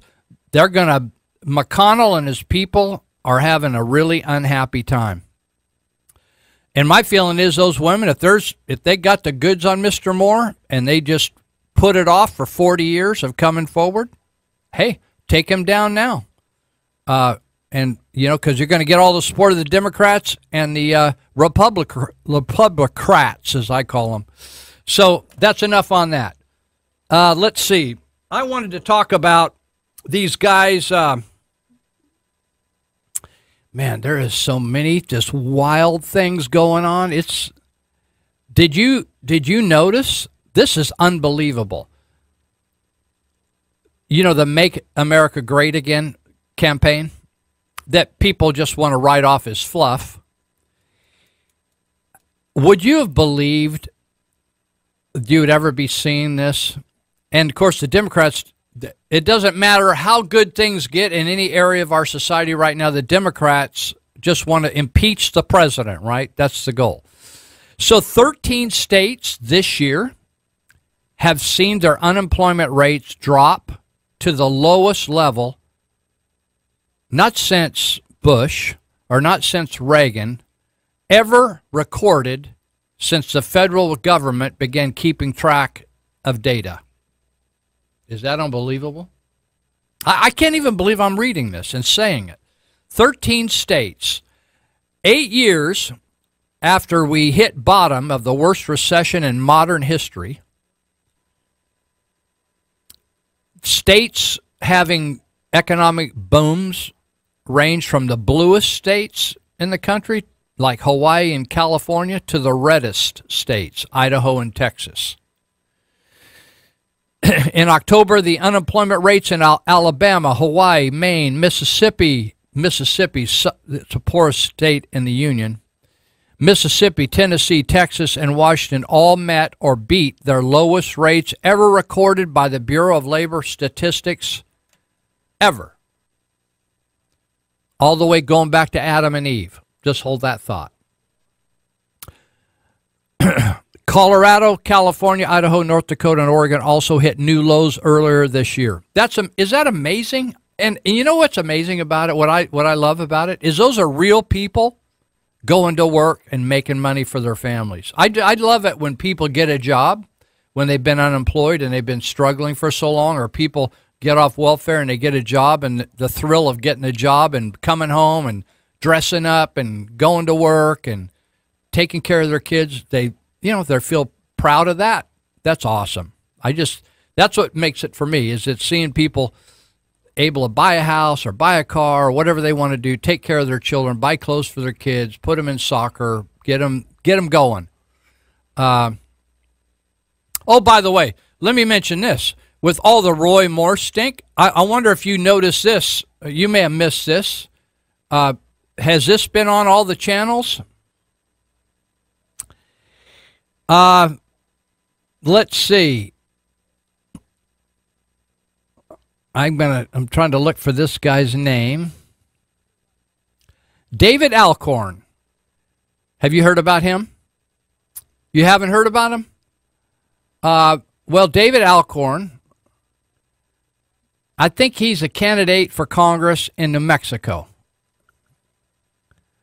Well, you haven't heard about him. He hasn't been right next to Roy Moore. Well, he's running for Congress. And in the 2nd District of New Mexico. And he made the local news recently back there in New Mexico. I was down there in Albuquerque a couple years ago. And Alcorn's running for Congress, and he made the local news when a warrant was issued for him for allegedly stalking a woman. Currently. Right? The woman attended a Halloween party at a hotel in Santa Fe on October 28th. That's of this year, not like back in 1970 or something. She said she started receiving persistent text messages from Alcorn, one with a picture of his genitals. Well, see that? Now we got the copycat from Mr. Wiener back there. And you wonder how many people you influence in this world? There you go right there. Alcorn's got the Wiener complex, and so he sent a picture of the genitals over there to that lady, and he suggested he was watching her and professing his love for her. Now, I don't know. I thought you just brought a rose or some roses, sent a rose instead of your genitals over to a gal. I'm too old-fashioned, right? I thought, if I'd have known that, maybe I could get a date if I just sent a picture of my genitals over instead of the roses. I thought, I wonder why the flowers didn't work anymore. just let's send a package of your junk over there. I thought, well, nobody told me that. I didn't get enough sex ed. My parents would never told me all the things. I never got enough I tell you, I'm a slow learner. This genital thing must work nowadays. So the woman said later that night he texted her that he was right outside her apartment. This is a congressional candidate, and is the media catching on to this? No, because he's a Democrat, and he fits more into Washington than a guy like Roy Moore. Santa Fe police issued a warrant for his arrest on October 30, but he failed to turn himself in. Now, that's a real honorable congressional candidate. He said, no, not going to do that. I'm going to run for Congress, and I don't have time to turn myself in to the police. So Albuquerque, there you go. That's where I was. I was in Albuquerque. I spent the night down there meeting up with some people we work with in Vietnam. And Albuquerque police finally arrested him at the Villa de San...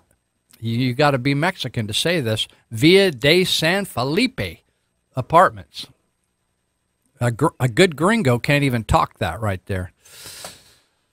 And so they arrested him at those apartments, those Mexican apartments, when they were called there for a welfare check on Friday, November 10th. It was unclear that what he was even doing there. Police didn't get into the details, but he's not facing any additional charges from Albuquerque. His campaign has not commented on the story as of yet. Now, you would think they'd comment on it, but here's the kicker. He was previously convicted. Now, this isn't some lady. Again, I don't know Roy Moore, and I'm hoping he didn't do any of those things, right? I don't wish anybody, whether a Democrat or Republican, I do not wish bad things on people or wish they die or get hit by a car or whatever. But this is interesting when the news won't pick this up. This gentleman, Mr. Alcorn, who is being accused of being a stalker and sending photos of his privates to women to introduce himself, he was previously convicted of aggravated stalking a woman in 2007. Now, that isn't in 1970. That's 2007. At that time, the deputy DA in charge of the case said Alcorn was previously convicted of domestic violence, battery, assault, and violation of a restraining order. Now, listen, folks, if you're not hearing that on the news, and you got every Republican, not every Republican, but lots of Republicans and all these Democrats just, their hair's on fire, and they're saying stuff like, we won't, have you heard him said, was that Schumer that said, we're not going to allow Roy Moore to serve? You can't do that. In fact, Chris Ann Hall, Constitution specialist, said there's nothing in the law that says you can forbid a person from serving. If the people of his state elect him, he's going to serve as long as he's in there. Now, I want to tell you somebody said to me last week, I forget what I was talking about. I was talking about all these people that were immoral in office, and she said, Lou, you didn't talk about Harvey Milk. And I thought, oh, I'd like to talk about Harvey Milk because this is such a sign of such immorality and corruption. So, do you remember how Barack Obama chose, remember he invited Dan Savage? You remember Dan Savage where he was hoping all Christians would die? He's a homosexual man-boy guy. He likes to have sex with boys. Dan Savage. He invited Christian-hating homosexual Dan Savage to the White House. He says all matter of, he gets really dirty talking in public. Remember Obama invited, he had him at the White House. And you remember the Safe Schools Czar for Obama was a homosexual founder of the gay, lesbian, and straight education network called Gleason, G-L-S-E-N. That's Kevin Jennings, and they had him there until they proved that he was, I don't know what they think these people are, and finally they put so much pressure that this guy was so corrupt, Kevin Jennings, they finally got rid of him. But Obama awarded a Presidential Medal of Freedom posthumously. In other words, after he died. In other words, Harvey Milk had died in the 70s, right? But Obama, he couldn't let him rest peacefully. He had to bring him back to give him the Presidential Medal of Freedom. And then Hollywood, they deified him. They made him a god. They made him the homosexual Martin Luther King when they made the film Milk. Now, I didn't go to see it because I didn't want to invest my money in such lies and perversion. Now, on May 22nd of every year, our corrupt and perverted sexual perverts down there in Sacramento that run this state, they have designated May 22nd as Harvey Milk Day.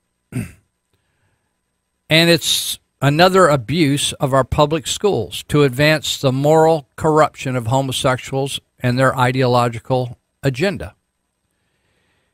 And so it happened right under the guy some of you Republicans voted for, Arnold Schwarzenegger. He signed it into law. That was SB 572. This law was introduced by Mark Leno, L-E-N-O, who was one of the very outspoken homosexual senators in Sacramento at that time. And he said this law will have special significance in the public schools and educational institutions and would encourage those entities to conduct suitable commemorative exercises on that date.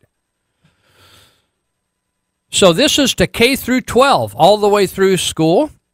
And so it's interesting. Milk, you know, was in office less than a year. Did you know that? And he was only in San Francisco 7 years. And the guy was a prolific liar. He lied about his service in the military. He got an honorable discharge from the military in the Navy, serving 4 years. But homosexuals tend to portray themselves as victims. And so he said he was kicked out of the military because he's a homosexual. But he lied. And then he lied about he ran for supervisor multiple times and was defeated. But the one when he actually was elected, he firebombed his own camera shop and then portrayed it that he was being assaulted. And so it helped him get some votes. And so he's really famous for winning one election, serving less than 1 year, and then getting himself murdered. And he celebrated having sex with other men. But he really didn't like to have sex with men. Most sexual men, as men get older, they have the same problem all of us do. As you get older, you lose your attraction to the opposite sex. Well, for older men, older homosexual men, many times they end their life because you can always pick up a younger guy. So he started out with younger guys, and he just stuck with that, and he had sex with boys that were under 18. Now, it's interesting that sometimes the government arrests you for having sex with underage kids, and then at other times, they make a holiday for you. Is that amazing? So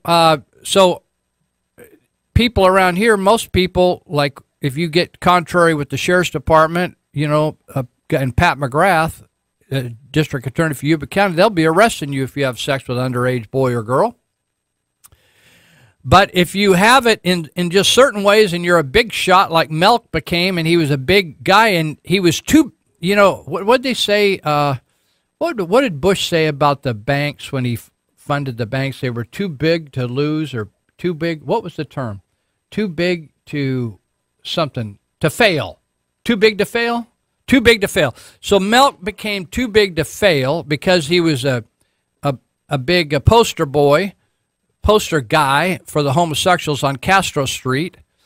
And so it was okay for him. They call it they say in the dictionary, pederasty, right? Pederast. He was a pederast. P-E-D-E-R-A-S-T, I think it is. You can look it up. So, and those are men that they have a particular lust towards young boys. That was Harvey Milk. And today, you would think that parents would line up at the public school saying, hell no. But no, they don't. They just accept it. We'll be right back.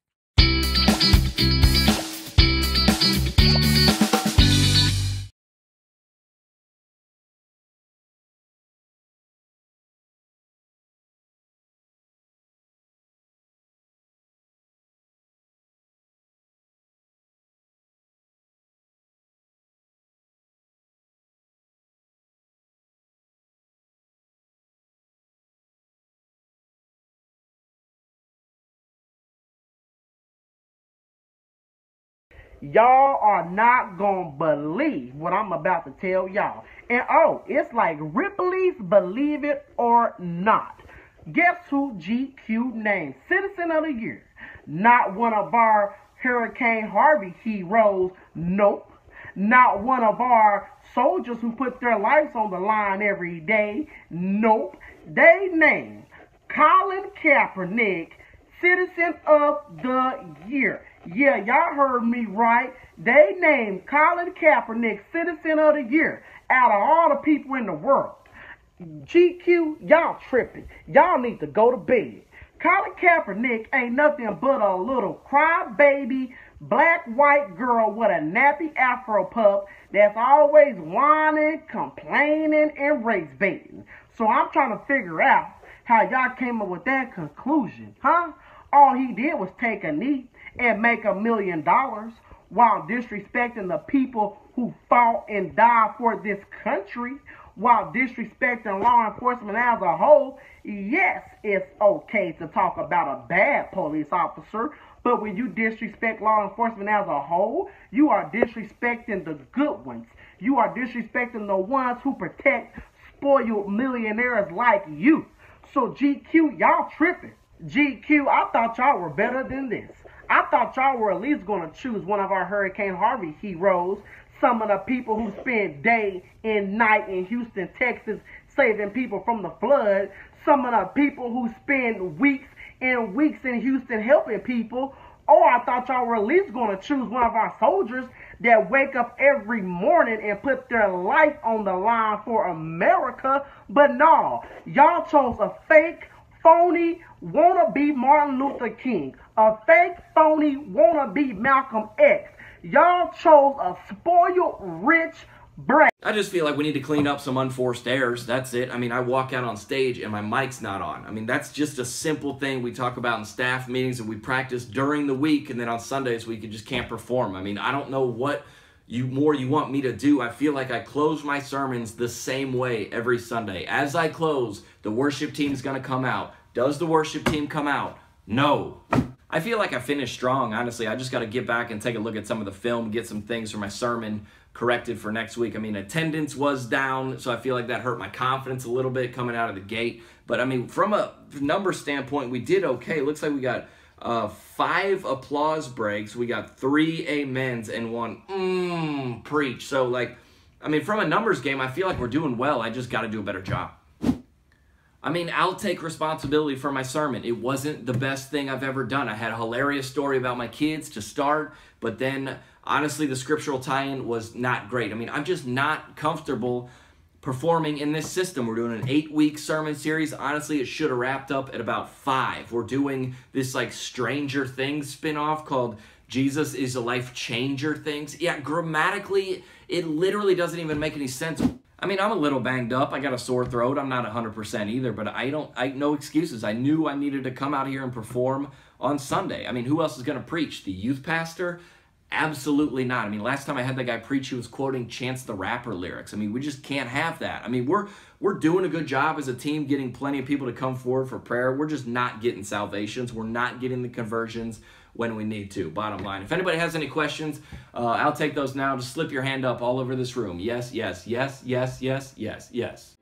All right, welcome back. We're getting close to the runway here. We got an hour to go. You're listening to Live with Lou. I wanted to mention again a couple of our sponsors. We at the want you to think about going over to the Tea Party meeting for the Sutter Buttes Tea Party Patriots at Glad Tidings campus on Highway 99 at Eager Road at 6:30 Monday night. And if you would like to learn really quickly how to prepare your family for an emergency, you should check that out. I put on one when I was still working at Glad Tidings. I tag team with the Mormons, and we put on one together at Glad Tidings, and it was so fascinating. Talked about organizing, like how you're going to communicate. We got when you're at work, your wife's at work, your kids are somewhere else, to where you're going to rendezvous. If something happened in the city, where you would maybe if you couldn't communicate, where you would all head to, a common spot.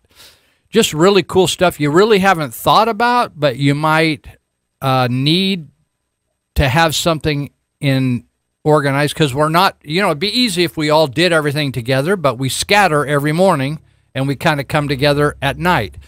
And so what would happen if something went down while you're all scattered? What would you know how to do if communication went down? So there's a lot of cool things. So they got Jason Ricard coming there Monday night at Glad Tidings in Yuba City to talk about emergency preparedness. Should be a great night, and so check it out. You don't have to be a member or anything. They just meet. And so that's one thing. And the other thing is Elite Security, and they are sponsoring us here, and they have some very cool courses that you can take. And if you just need a job, they will hire you. If you go out there and you look good and you want to get involved with the security business, law enforcement, the beginnings of law enforcement, maybe you just want to get started, and you can dial them up at 749-0280, Elite Security. They're much bigger than what you would think of just a typical security company, but they have all kinds of classes in this, what they call the API Academy. And it's kind of like a private police academy in that sense. They teach a lot of skills that you're going to need in law enforcement, but whether or not you go into full-blown law enforcement or not. So everything from pepper spray, handcuff training, taser training, de-escalation of force training, security guard training, lots of classes you can take. You can start taking them and get involved out there. You can get a job when you're 18 years of age. That's a lot sooner than you can do in law enforcement. You have to be 21 to be a police officer or correctional officer. So they'll get you started. So they're located right here in Yuba County, but they also have jobs up in Chico and Redding. And they, Monty Hecker told me this week, he sent me an email and said, Lou, tell them there's jobs. We got jobs available. So go to work. Like Terrence earlier said, go to work. So check it out, and we appreciate their support. And I want to get back here to talking about, if I can find it here, it's right in the middle.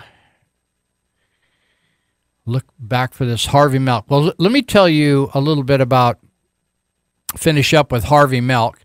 The senators and assemblymen in Sacramento voted to have May 22nd, forcing our public schools to honor him every year. Let me see.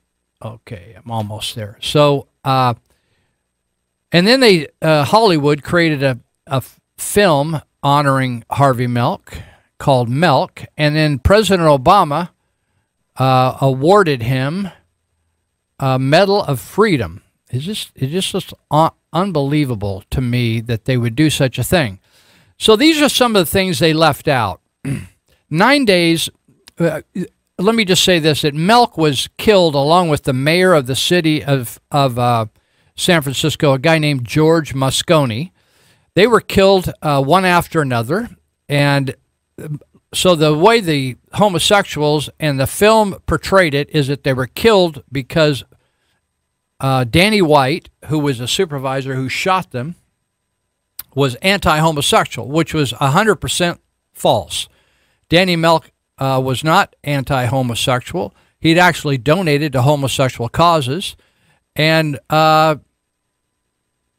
it was all about a political issue that White had got frustrated, quit the Board of Supervisors, and then a few days later decided he made a mistake, so he asked George Moscone to reappoint him, which George Moscone was going to do, and Milk then didn't want him appointed and leaned on Moscone to not appoint him, and when that didn't happen, Danny White realized what had happened and shot them both.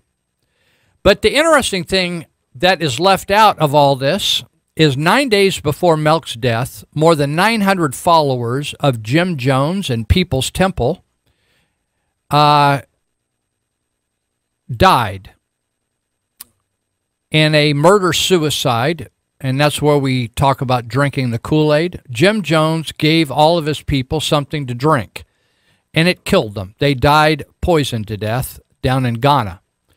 And before they drank the deadly Kool-Aid, Harvey Milk and much of San Francisco's ruling class, their politicos, who's who in San Francisco, they were all behind Jones. They thought he was Jim Jones. He was a corrupted guy that ran, quote, I put quotes around the term church when I used Jones' name. There was all kinds of corrupt and immoral stuff going on in that church. But they all promoted Jones. He was a big national figure through newspaper columns and defended People's Temple from more and more. They kept accumulating critics. Jones actually helped recruit volunteers for Harvey Milk's campaigns, distributed leaflets for him by the tens of thousands. Milk returned the favor by abusing his position of public trust on behalf of Jones' criminal endeavors. One of Jones was, let me just say that Jones, Reverend Jim Jones, they called him, was widely known in the minority communities in San Francisco and the Bay Area as a man of high character. How many people have we seen in religious circles were portrayed as people of high character that weren't? And so there was a situation with a young boy that Jones got placed in custody of their church with a family. Was taken away from his parents, and there began a battle ensued over this 6-year-old boy. And Milk wrote the President of the United States, President Jimmy Carter, and endorsed Mr. and Mrs. Jones as loving and protective parents. And I said that they eventually went to Ghana. They actually went to Guyana, which is a slightly different country. And so anyway, Milk interceded for Jones because many of the kids that were a part of that People's Temple had actually been foster kids. Isn't that amazing? So John Stone was a boy whose actual parents Milk libeled to the President of the United States as purveyors of bull-faced lies. In other words, he said John Stone, who's a youngster, Milk said his parents were liars and that the boy should be left with the Jones people. So John Stone, along with about 900 followers of Jim Jones, went to Guyana. And once they got down there, Jim Jones had this concept that they should all die, and they all took Kool-Aid together that was laced with poison, and they died. That was conveniently left out of Milk's Freedom Medal discussion, out of the movie, and out of the award of a holiday where all of our public education students must be taught that Milk is the Martin Luther King of homosexuality, and you may be a homosexual yourself. You never know. You just it's up to God.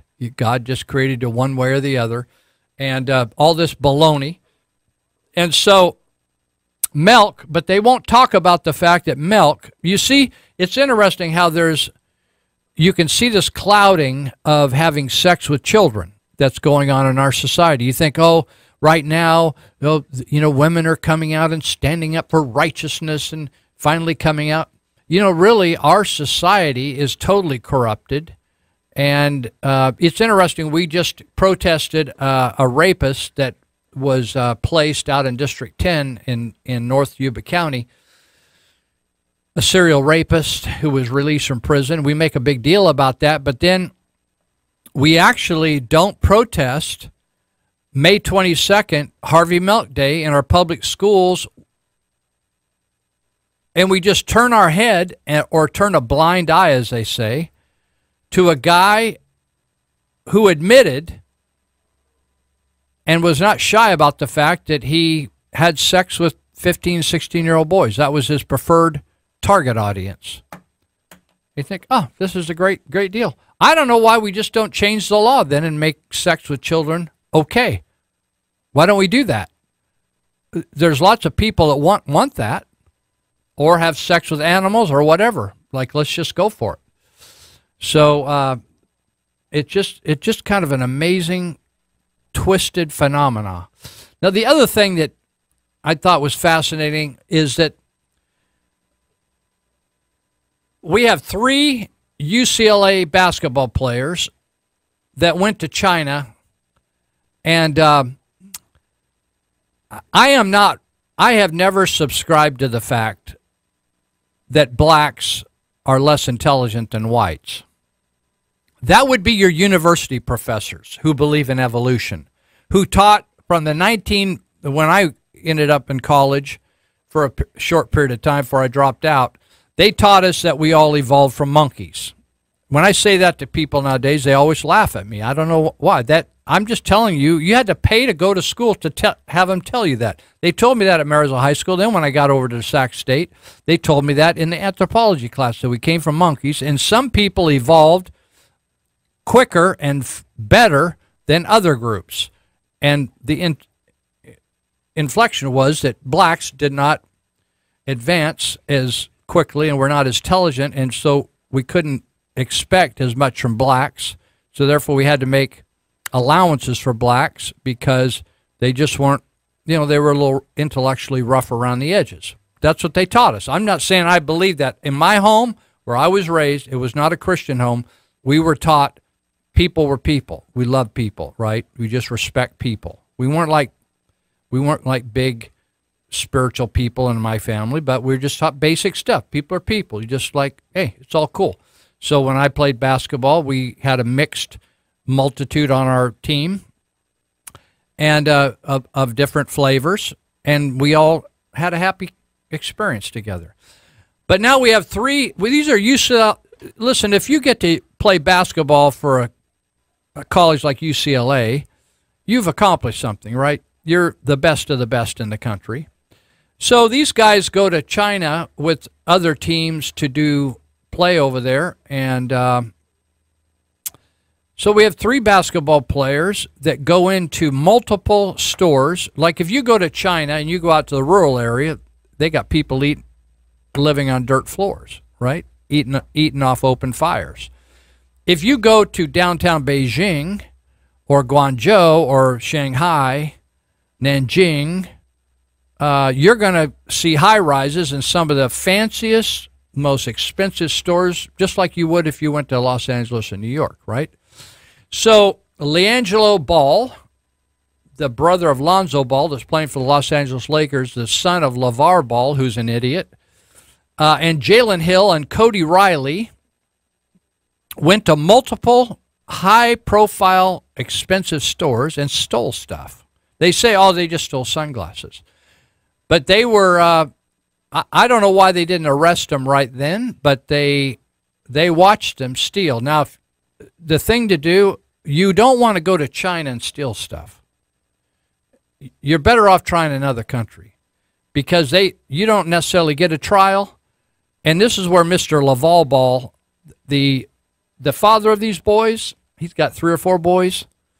That guy is a flat-out idiot because if you want to get incarcerated in China, they will use you to sell your body parts to foreigners that need a kidney or a liver, and they'll just tell you that you got pneumonia and died.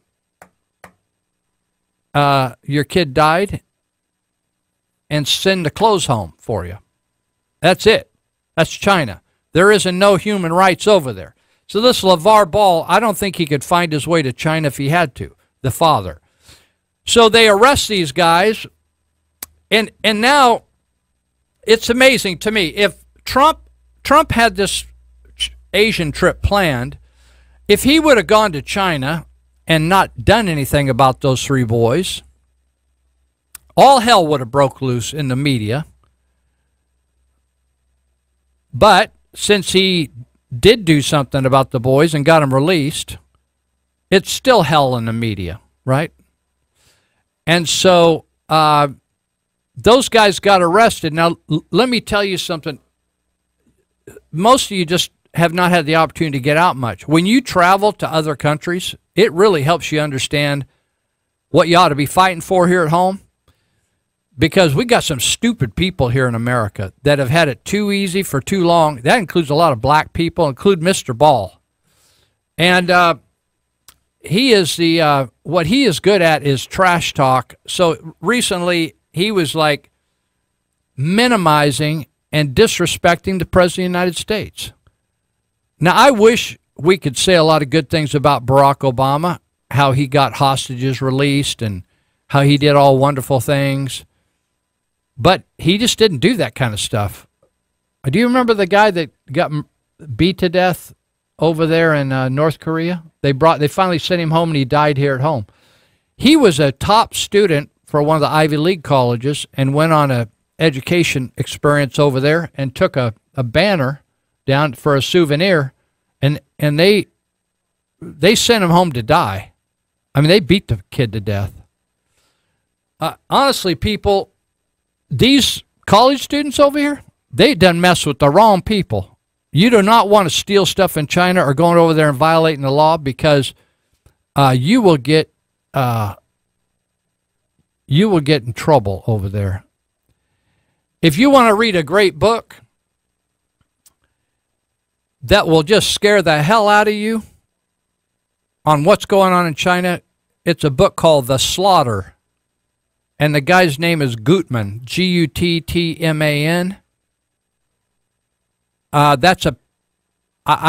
got that book. I saw he wrote an article for the Wall Street Journal. I ordered the book, and I just couldn't put it down, because I knew I go there.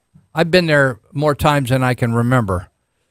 I'd have to count my passport, the amount of times I've been in and out of China. And when you go to a communist country, there's military people. You don't see them. They're not always dressed military. There's people watching everybody all the time. They got hotel rooms bugged. It's a different world, right?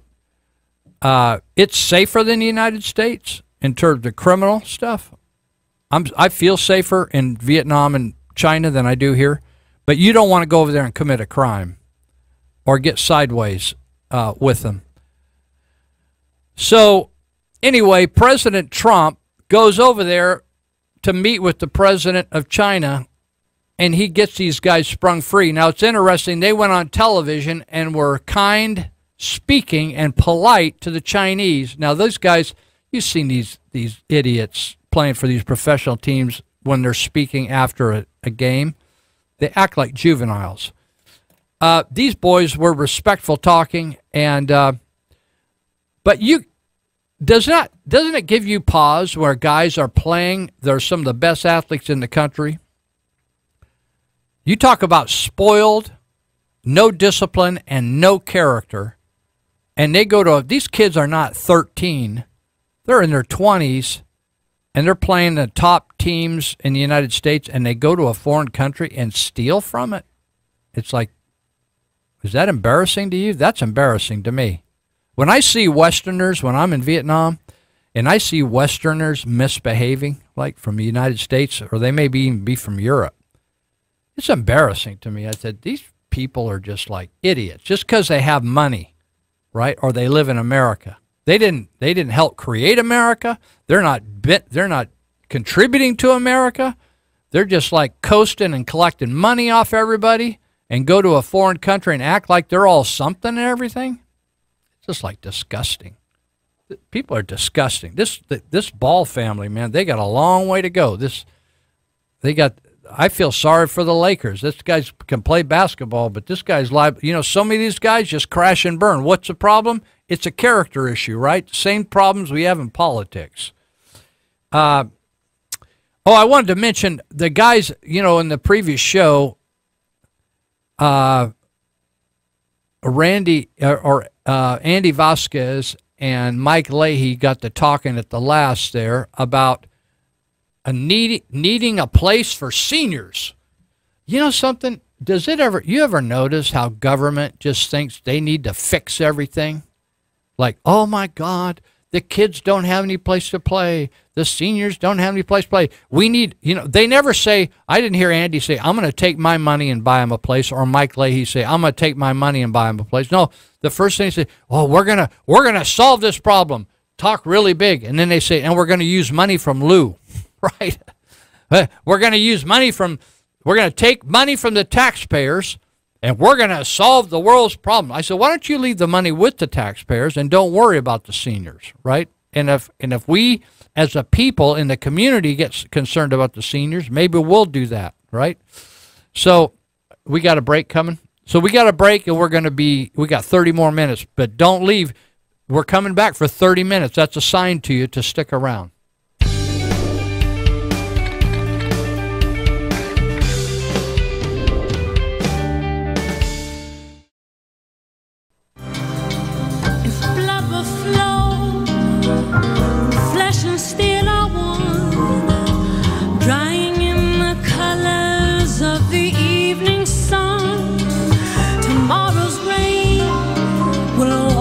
Stains away.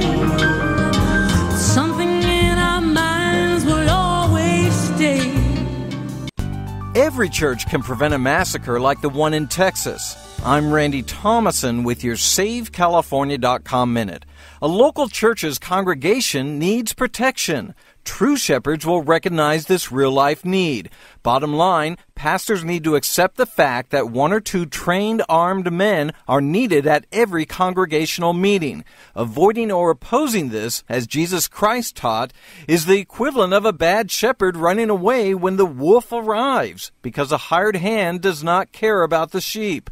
So if you don't want people in your church murdered by some demon-inspired killer, take this easy step.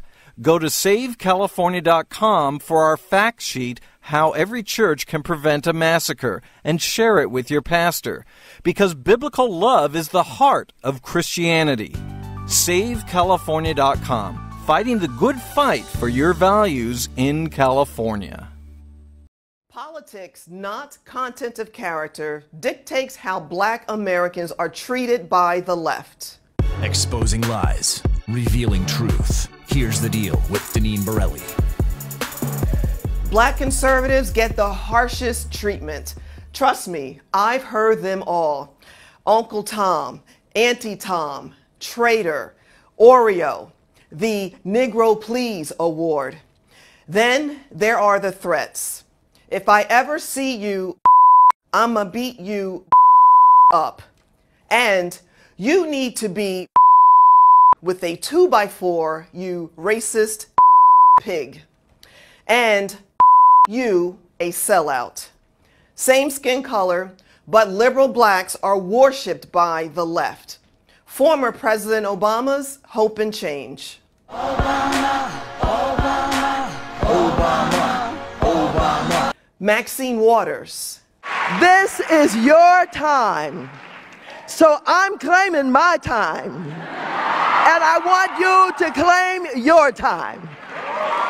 Even Take a Knee Colin Kaepernick is put on a pedestal and gets the 2017 GQ Citizen of the Year award. Here's the deal. I'm an independent thinker with strong beliefs. Beliefs that are not for sale. I won't censor myself to score an invitation to drink cocktails with the liberal DC elite, to be honored by the Hollywood elite, or liberal black publications.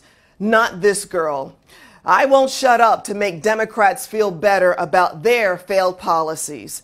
I won't be intimidated into silence by people who think I'm too stupid to get an ID to vote. And I will never, ever trade my freedom for the liberal plantation.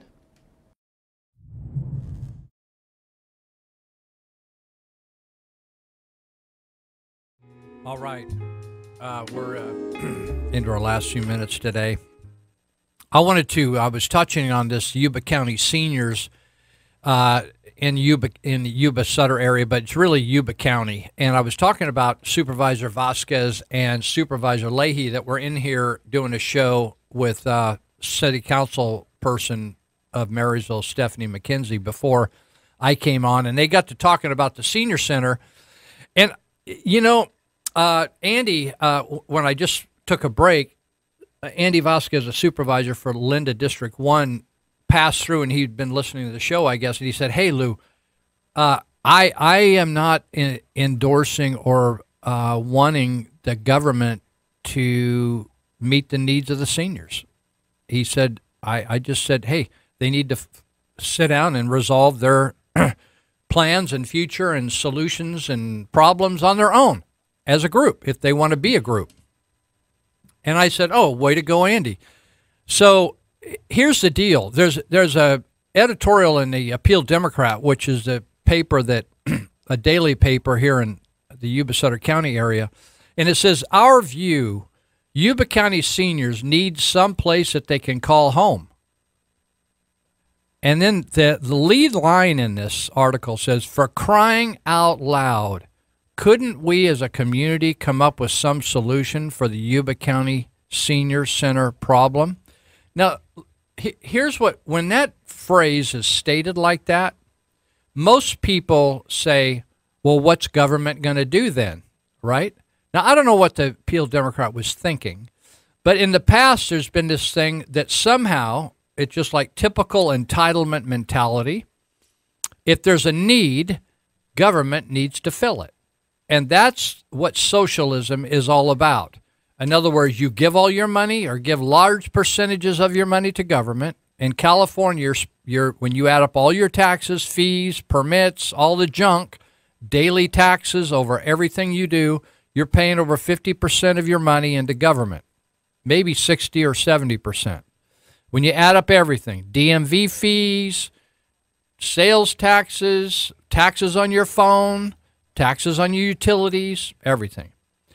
So we're giving all this money to government. Then whenever you have a need, you just go to government. I was just talking to the jail inmates at Yuba County, and I said, hey, we were talking about smoking and taking care of yourself, nutrition. I said, hey, you guys that want the government to go fix your lung or fix your throat or fix this, pay for that, do this, do that, they're going to tell you what to eat eventually. They're going to tell you what you can smoke, what you can drink. They're going to tell you can't have any of that anymore, right? They're going to eliminate that because they're picking up the tab for you in every turn. I said, if you want freedom, then you gotta behave yourself and pay for your own screwiness. If you ruin yourself, you need to pay the penalty. So this whole thing of like somehow somebody wants a senior center or some kind of center, and all of a sudden the government's got to pay for it is malarkey.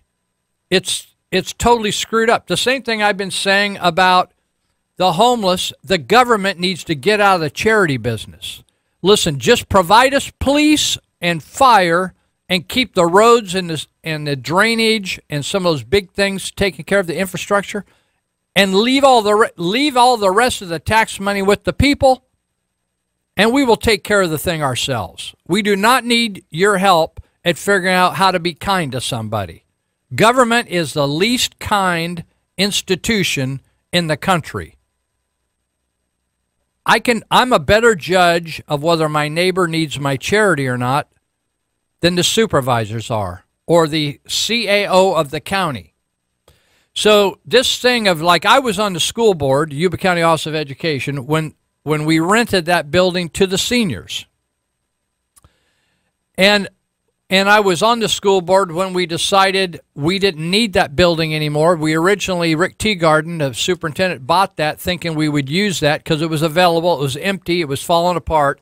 He bought it thinking we could use that as a education center, and we ended up renting it out to the seniors in the meantime, and it didn't ever develop into anything else. So finally, the Yuba County Office of Education, being good stewards of the people's money, we had a number of pieces of property in not two counties, but the Oliver, Salinda area and Marysville that we didn't need anymore. That's being a good steward. The problem is government, like California, if they'd sell off all the surplus government property, we maybe could reduce our taxes. Same way with the feds. They got property all over that they own that should be turned back to the people. So at Yuba County Office of Education, we decided, hey, we aren't using these pieces of property for education. That's what we're here for. Let's sell it and use the money for education, right? So all of a sudden people get all up in arms, oh my God, including the newspaper saying, you're doing the seniors wrong. Listen, we don't owe anything to the seniors. The county doesn't owe anything. The government doesn't owe anything to the seniors. And the seniors don't owe anything to the government. It shouldn't be that way. The seniors, of all people in our community, are some of the brightest and some of the best managers of their life there are in our community. The young people, the 20s and 30-somethings, are the ones that are screwed up and going bankrupt and making stupid decisions of their life, sleeping around, switching partners and doing stupid stuff. Seniors have got all the way through that. And it doesn't mean every senior's rich, but honestly, I do a lot of work with people that are seniors that are volunteers, people that have degrees and all kinds of stuff, that are attorneys, social workers, tax specialists, that are now not working for a living, but are retired. They did not give up their brain when they retired. It's like, of all the people in our community that should be able to figure out how to, if they, to me, I wouldn't even attend a senior center, right? Because I'm involved in activities all the time with people of all ages, seniors all the way down to kids in juvenile hall. So I'm involved, we all have activities we're involved in. I go to church. That's sort of a senior center. I mean, there's seniors in there. They can have activities there if they want. I get it. Not all people want to go to church. It's fine. But they could be involved in all kinds of things if they wanted to. But to say we want our own building to do our own thing in, that's totally cool. In America, you can do that. All they have to do is find one, rent one. They don't have to have all us young 30, 40, 50-year-old people scurrying around, oh, my God, these people want a senior center. We have to go find it. Come on. If that's all you can do as a supervisor, you need to go find another job. We don't need you for that. And what Andy was just saying as he walked through the lobby here at break, he said, Lou, they have money in the bank. All they have to do is sit down. If they have a board of directors and they want to have a nonprofit, they have to decide, we'll rent here, we'll keep earning, they make money off bingo or whatever they make money off to pay their way.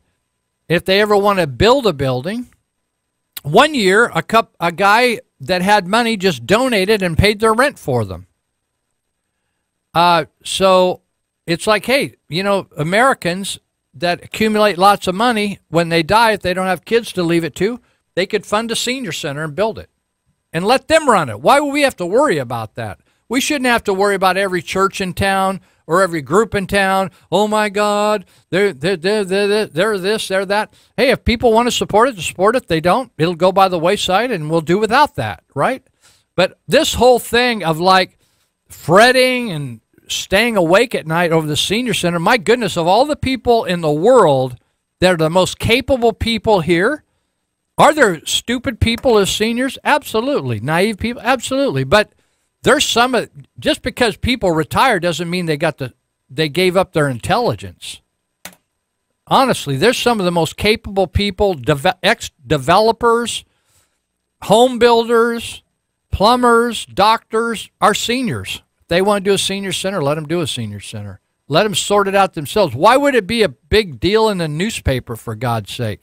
I mean, I just think what that shows people is we got the stupid think going on in our community. In every community, it's like somehow government has to be the answer to everything that comes up. Usually what government does is stands in the way of good ideas.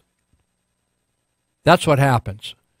Man, I tell you, it's crazy. It's crazy what's going on. Let's see. I got to pick and choose here what's left because we just have 15 minutes. We had a caller that wanted to talk, and I put him off. I don't know whether he'll hang on till next week and come back since we're just a weekly show. I wanted to just talk about this that I found really interesting, and I don't have a lot of the local information, but I'll just allude to some situations locally. This is at the state level in California. So fascinating. You've heard of the State Board of Equalization. I've always thought of the State Board of Equalization like I used to think of the IRS. Somebody you don't want to tangle with, but probably just people working hard and keeping track of all the money, and hopefully everything's all right down there. But the place is so screwed up, according to our own government, not according to some right-wing group, but according to our own state government. The State Board of Equalization is so corrupt, they shut the sucker down and turned it over to another group called the California Department of Tax and Fee Administration. Is this unbelievable? 3 state workers, including the daughter of a Sacramento area assemblyman, could lose their jobs because of a personnel audit found that they were hired under questionable circumstances and at an agency riddled with nepotism. Do you know what nepotism is? Nepotism. That's when people hire their own people. Like a dad hires his daughter, hires his wife, hires his aunt, hires his brother, right? And they just keep hiring family members to work in state government. Now, in private industry, it's no big deal if you want to do that. Sometimes that creates problems. In the state, what they saw that as is a lack of being fair, and sometimes it can create problems. The targeted employees include the daughter of Assemblyman Jim Cooper, Democrat Elk Grove, and the son of a former staff member of the Board of Equalization member, George Runner. It's not George Runner's kid. It's a former staff member to George Runner. So anyway, they found that this operation that has over 4,000 employees is just totally screwed up, is doing illegal activity, and the tax that when you find the legislators in California throwing a fit about an agency, they're in serious trouble. They should have been doing it for the California Public Utilities Commission, which is indeed corrupt.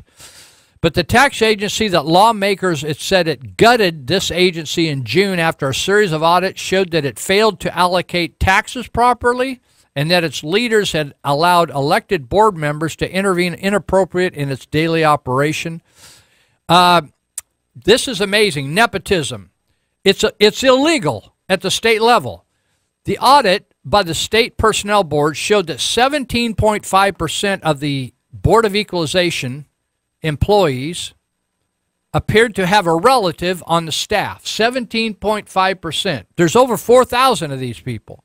The audit also found that the agency disregarded its own anti-nepotism policy, which discouraged managers from hiring people who might have close relationships with fellow colleagues. So they got, the tax department inherited almost 4,700 Board of Equalization employees. I want you to think about this. We're forced to pay taxes. Look at how many, this is what they call white-collar welfare. 5,000 people just to collect your money, keep track of your money, and give it back to you in the form of welfare. So it's a mess. Now, this fascinated me. Here's some problems. This Cooper's daughter was allowed to, this is a legislator's daughter, was allowed to apply for a job as an information officer in 2015 after the application period closed. In other words, nobody else could apply. And an executive dismissed the recommendations of managers who preferred other candidates. In other words, they said, she's too late to apply, and we already got our candidates. They're better than her. They said, forget it. She's going to get the job. Here's some other problems. A senior tax consultant working for Runner used his position of influence to encourage the hiring of his son. This is another one. I'm going to have to abbreviate this. A legislative aide to Board of Equalization member Diane Harkey was allowed to work from the agency's New York office. This agency's got a New York office. Harkey's staff used their positions of authority to improperly influence and arguably pressure BOE executives to ensure placement of the aide to a permanent civil service position. Another one. The report recommends dismissing a public information officer who took a civil service exam too quickly applicants can take the exam every 6 months. In other words, if you fail the exam one time, you've got to wait 6 months to take it again. They just let her come right back, take it twice in 2 months, got her right on. His spouse also works for the Board of Equalization. The report calls attention to flurry of hiring employees that took place just before Jerry Brown's pension reform law took hold. In other words, they were going to change the law, and they just went out and gobbled up lots of people so they could bolster their employee numbers. It found that the Board of Equalization hired 27 people in the weeks just prior to the pension formula change from New York State for new state workers. In other words, they got them in under the old formula, more money. In 23 cases, the hiring was unlawful because of various application deficiencies. Here's another one. 10 of these new hires were hired to staff a new call center in Culver City, a facility in Assemblyman Horton's district that he advanced when he was chairman of the board. The California Department of Tax and Fee Administration closed the call center last month.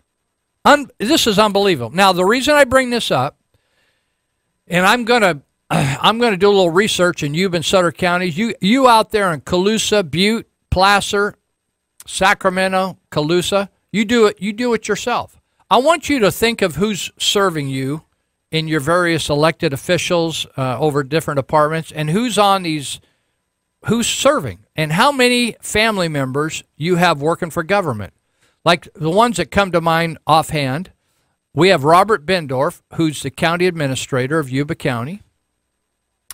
And it just so happens that Robert's wife is a deputy district attorney working under Pat McGrath. So together, they make probably around $400,000 a year. Now, you also have numbers of other family members working in these various agencies. For instance, you have Mr.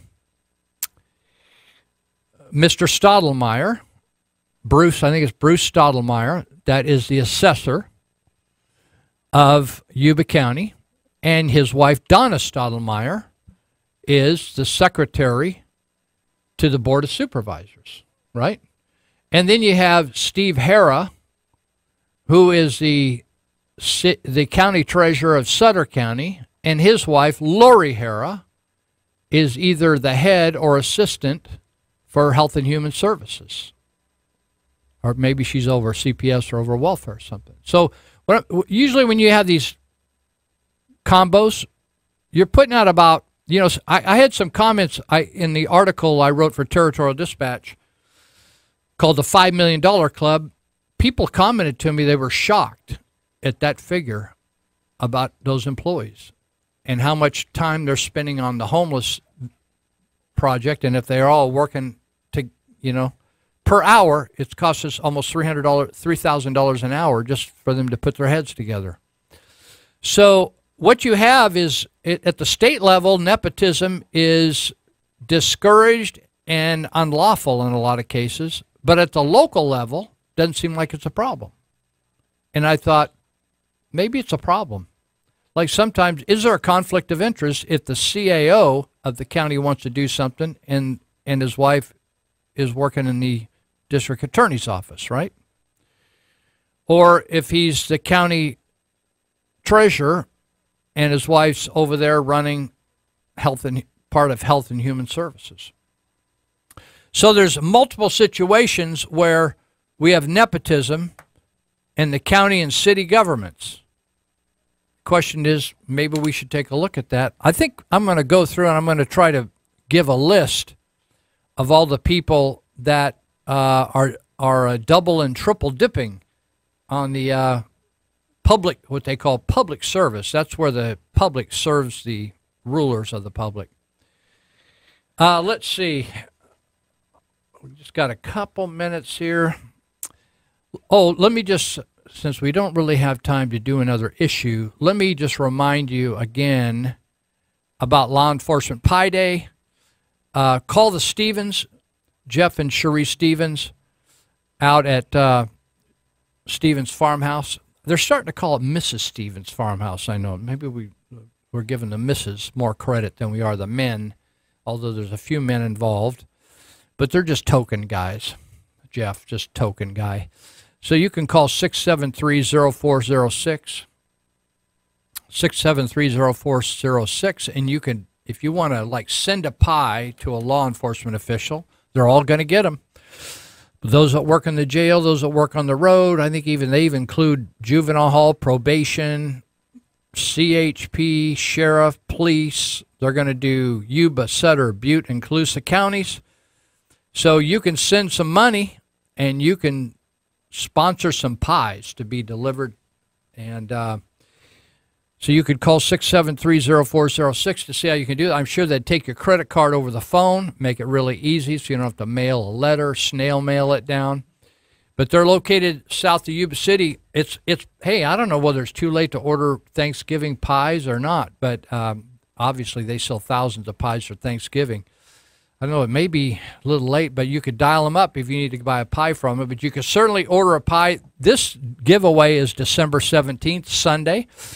And they're going to have, for all you law enforcement guys out there that are running around town listening to the show today, they're going to feed you breakfast over there at that Sutter County Veterans Center, Civic Center Boulevard and Butte House Road. They're going to feed breakfast. So take your kids over there and give them a free breakfast. They'll have a great time. Maybe you'll win something on December 17th. So they're going to be taking orders probably up to close to that, and maybe up to the day before. I don't know whether they could pull it off too close to that, but order some pies and support law enforcement.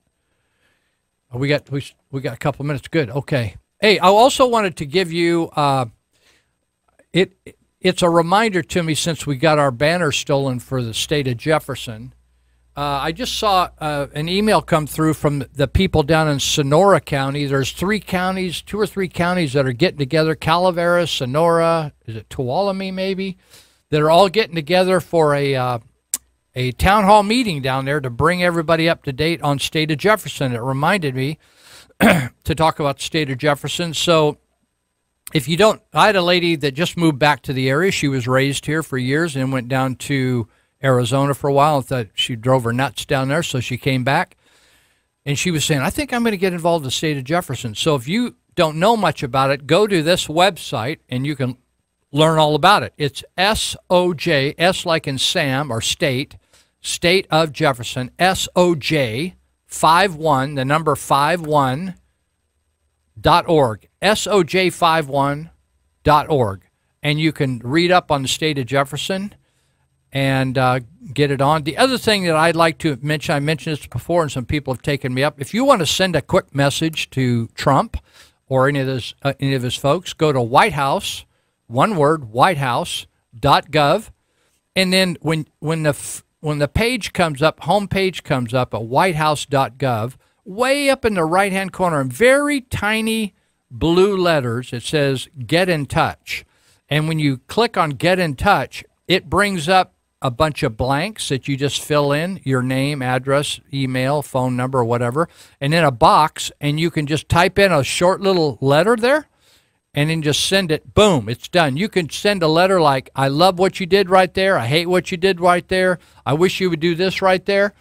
And you can send it and be done in 2 minutes. All right? I'm done. I can tell by the sound of that, right? That's a bad sign right there. We'll be back next week.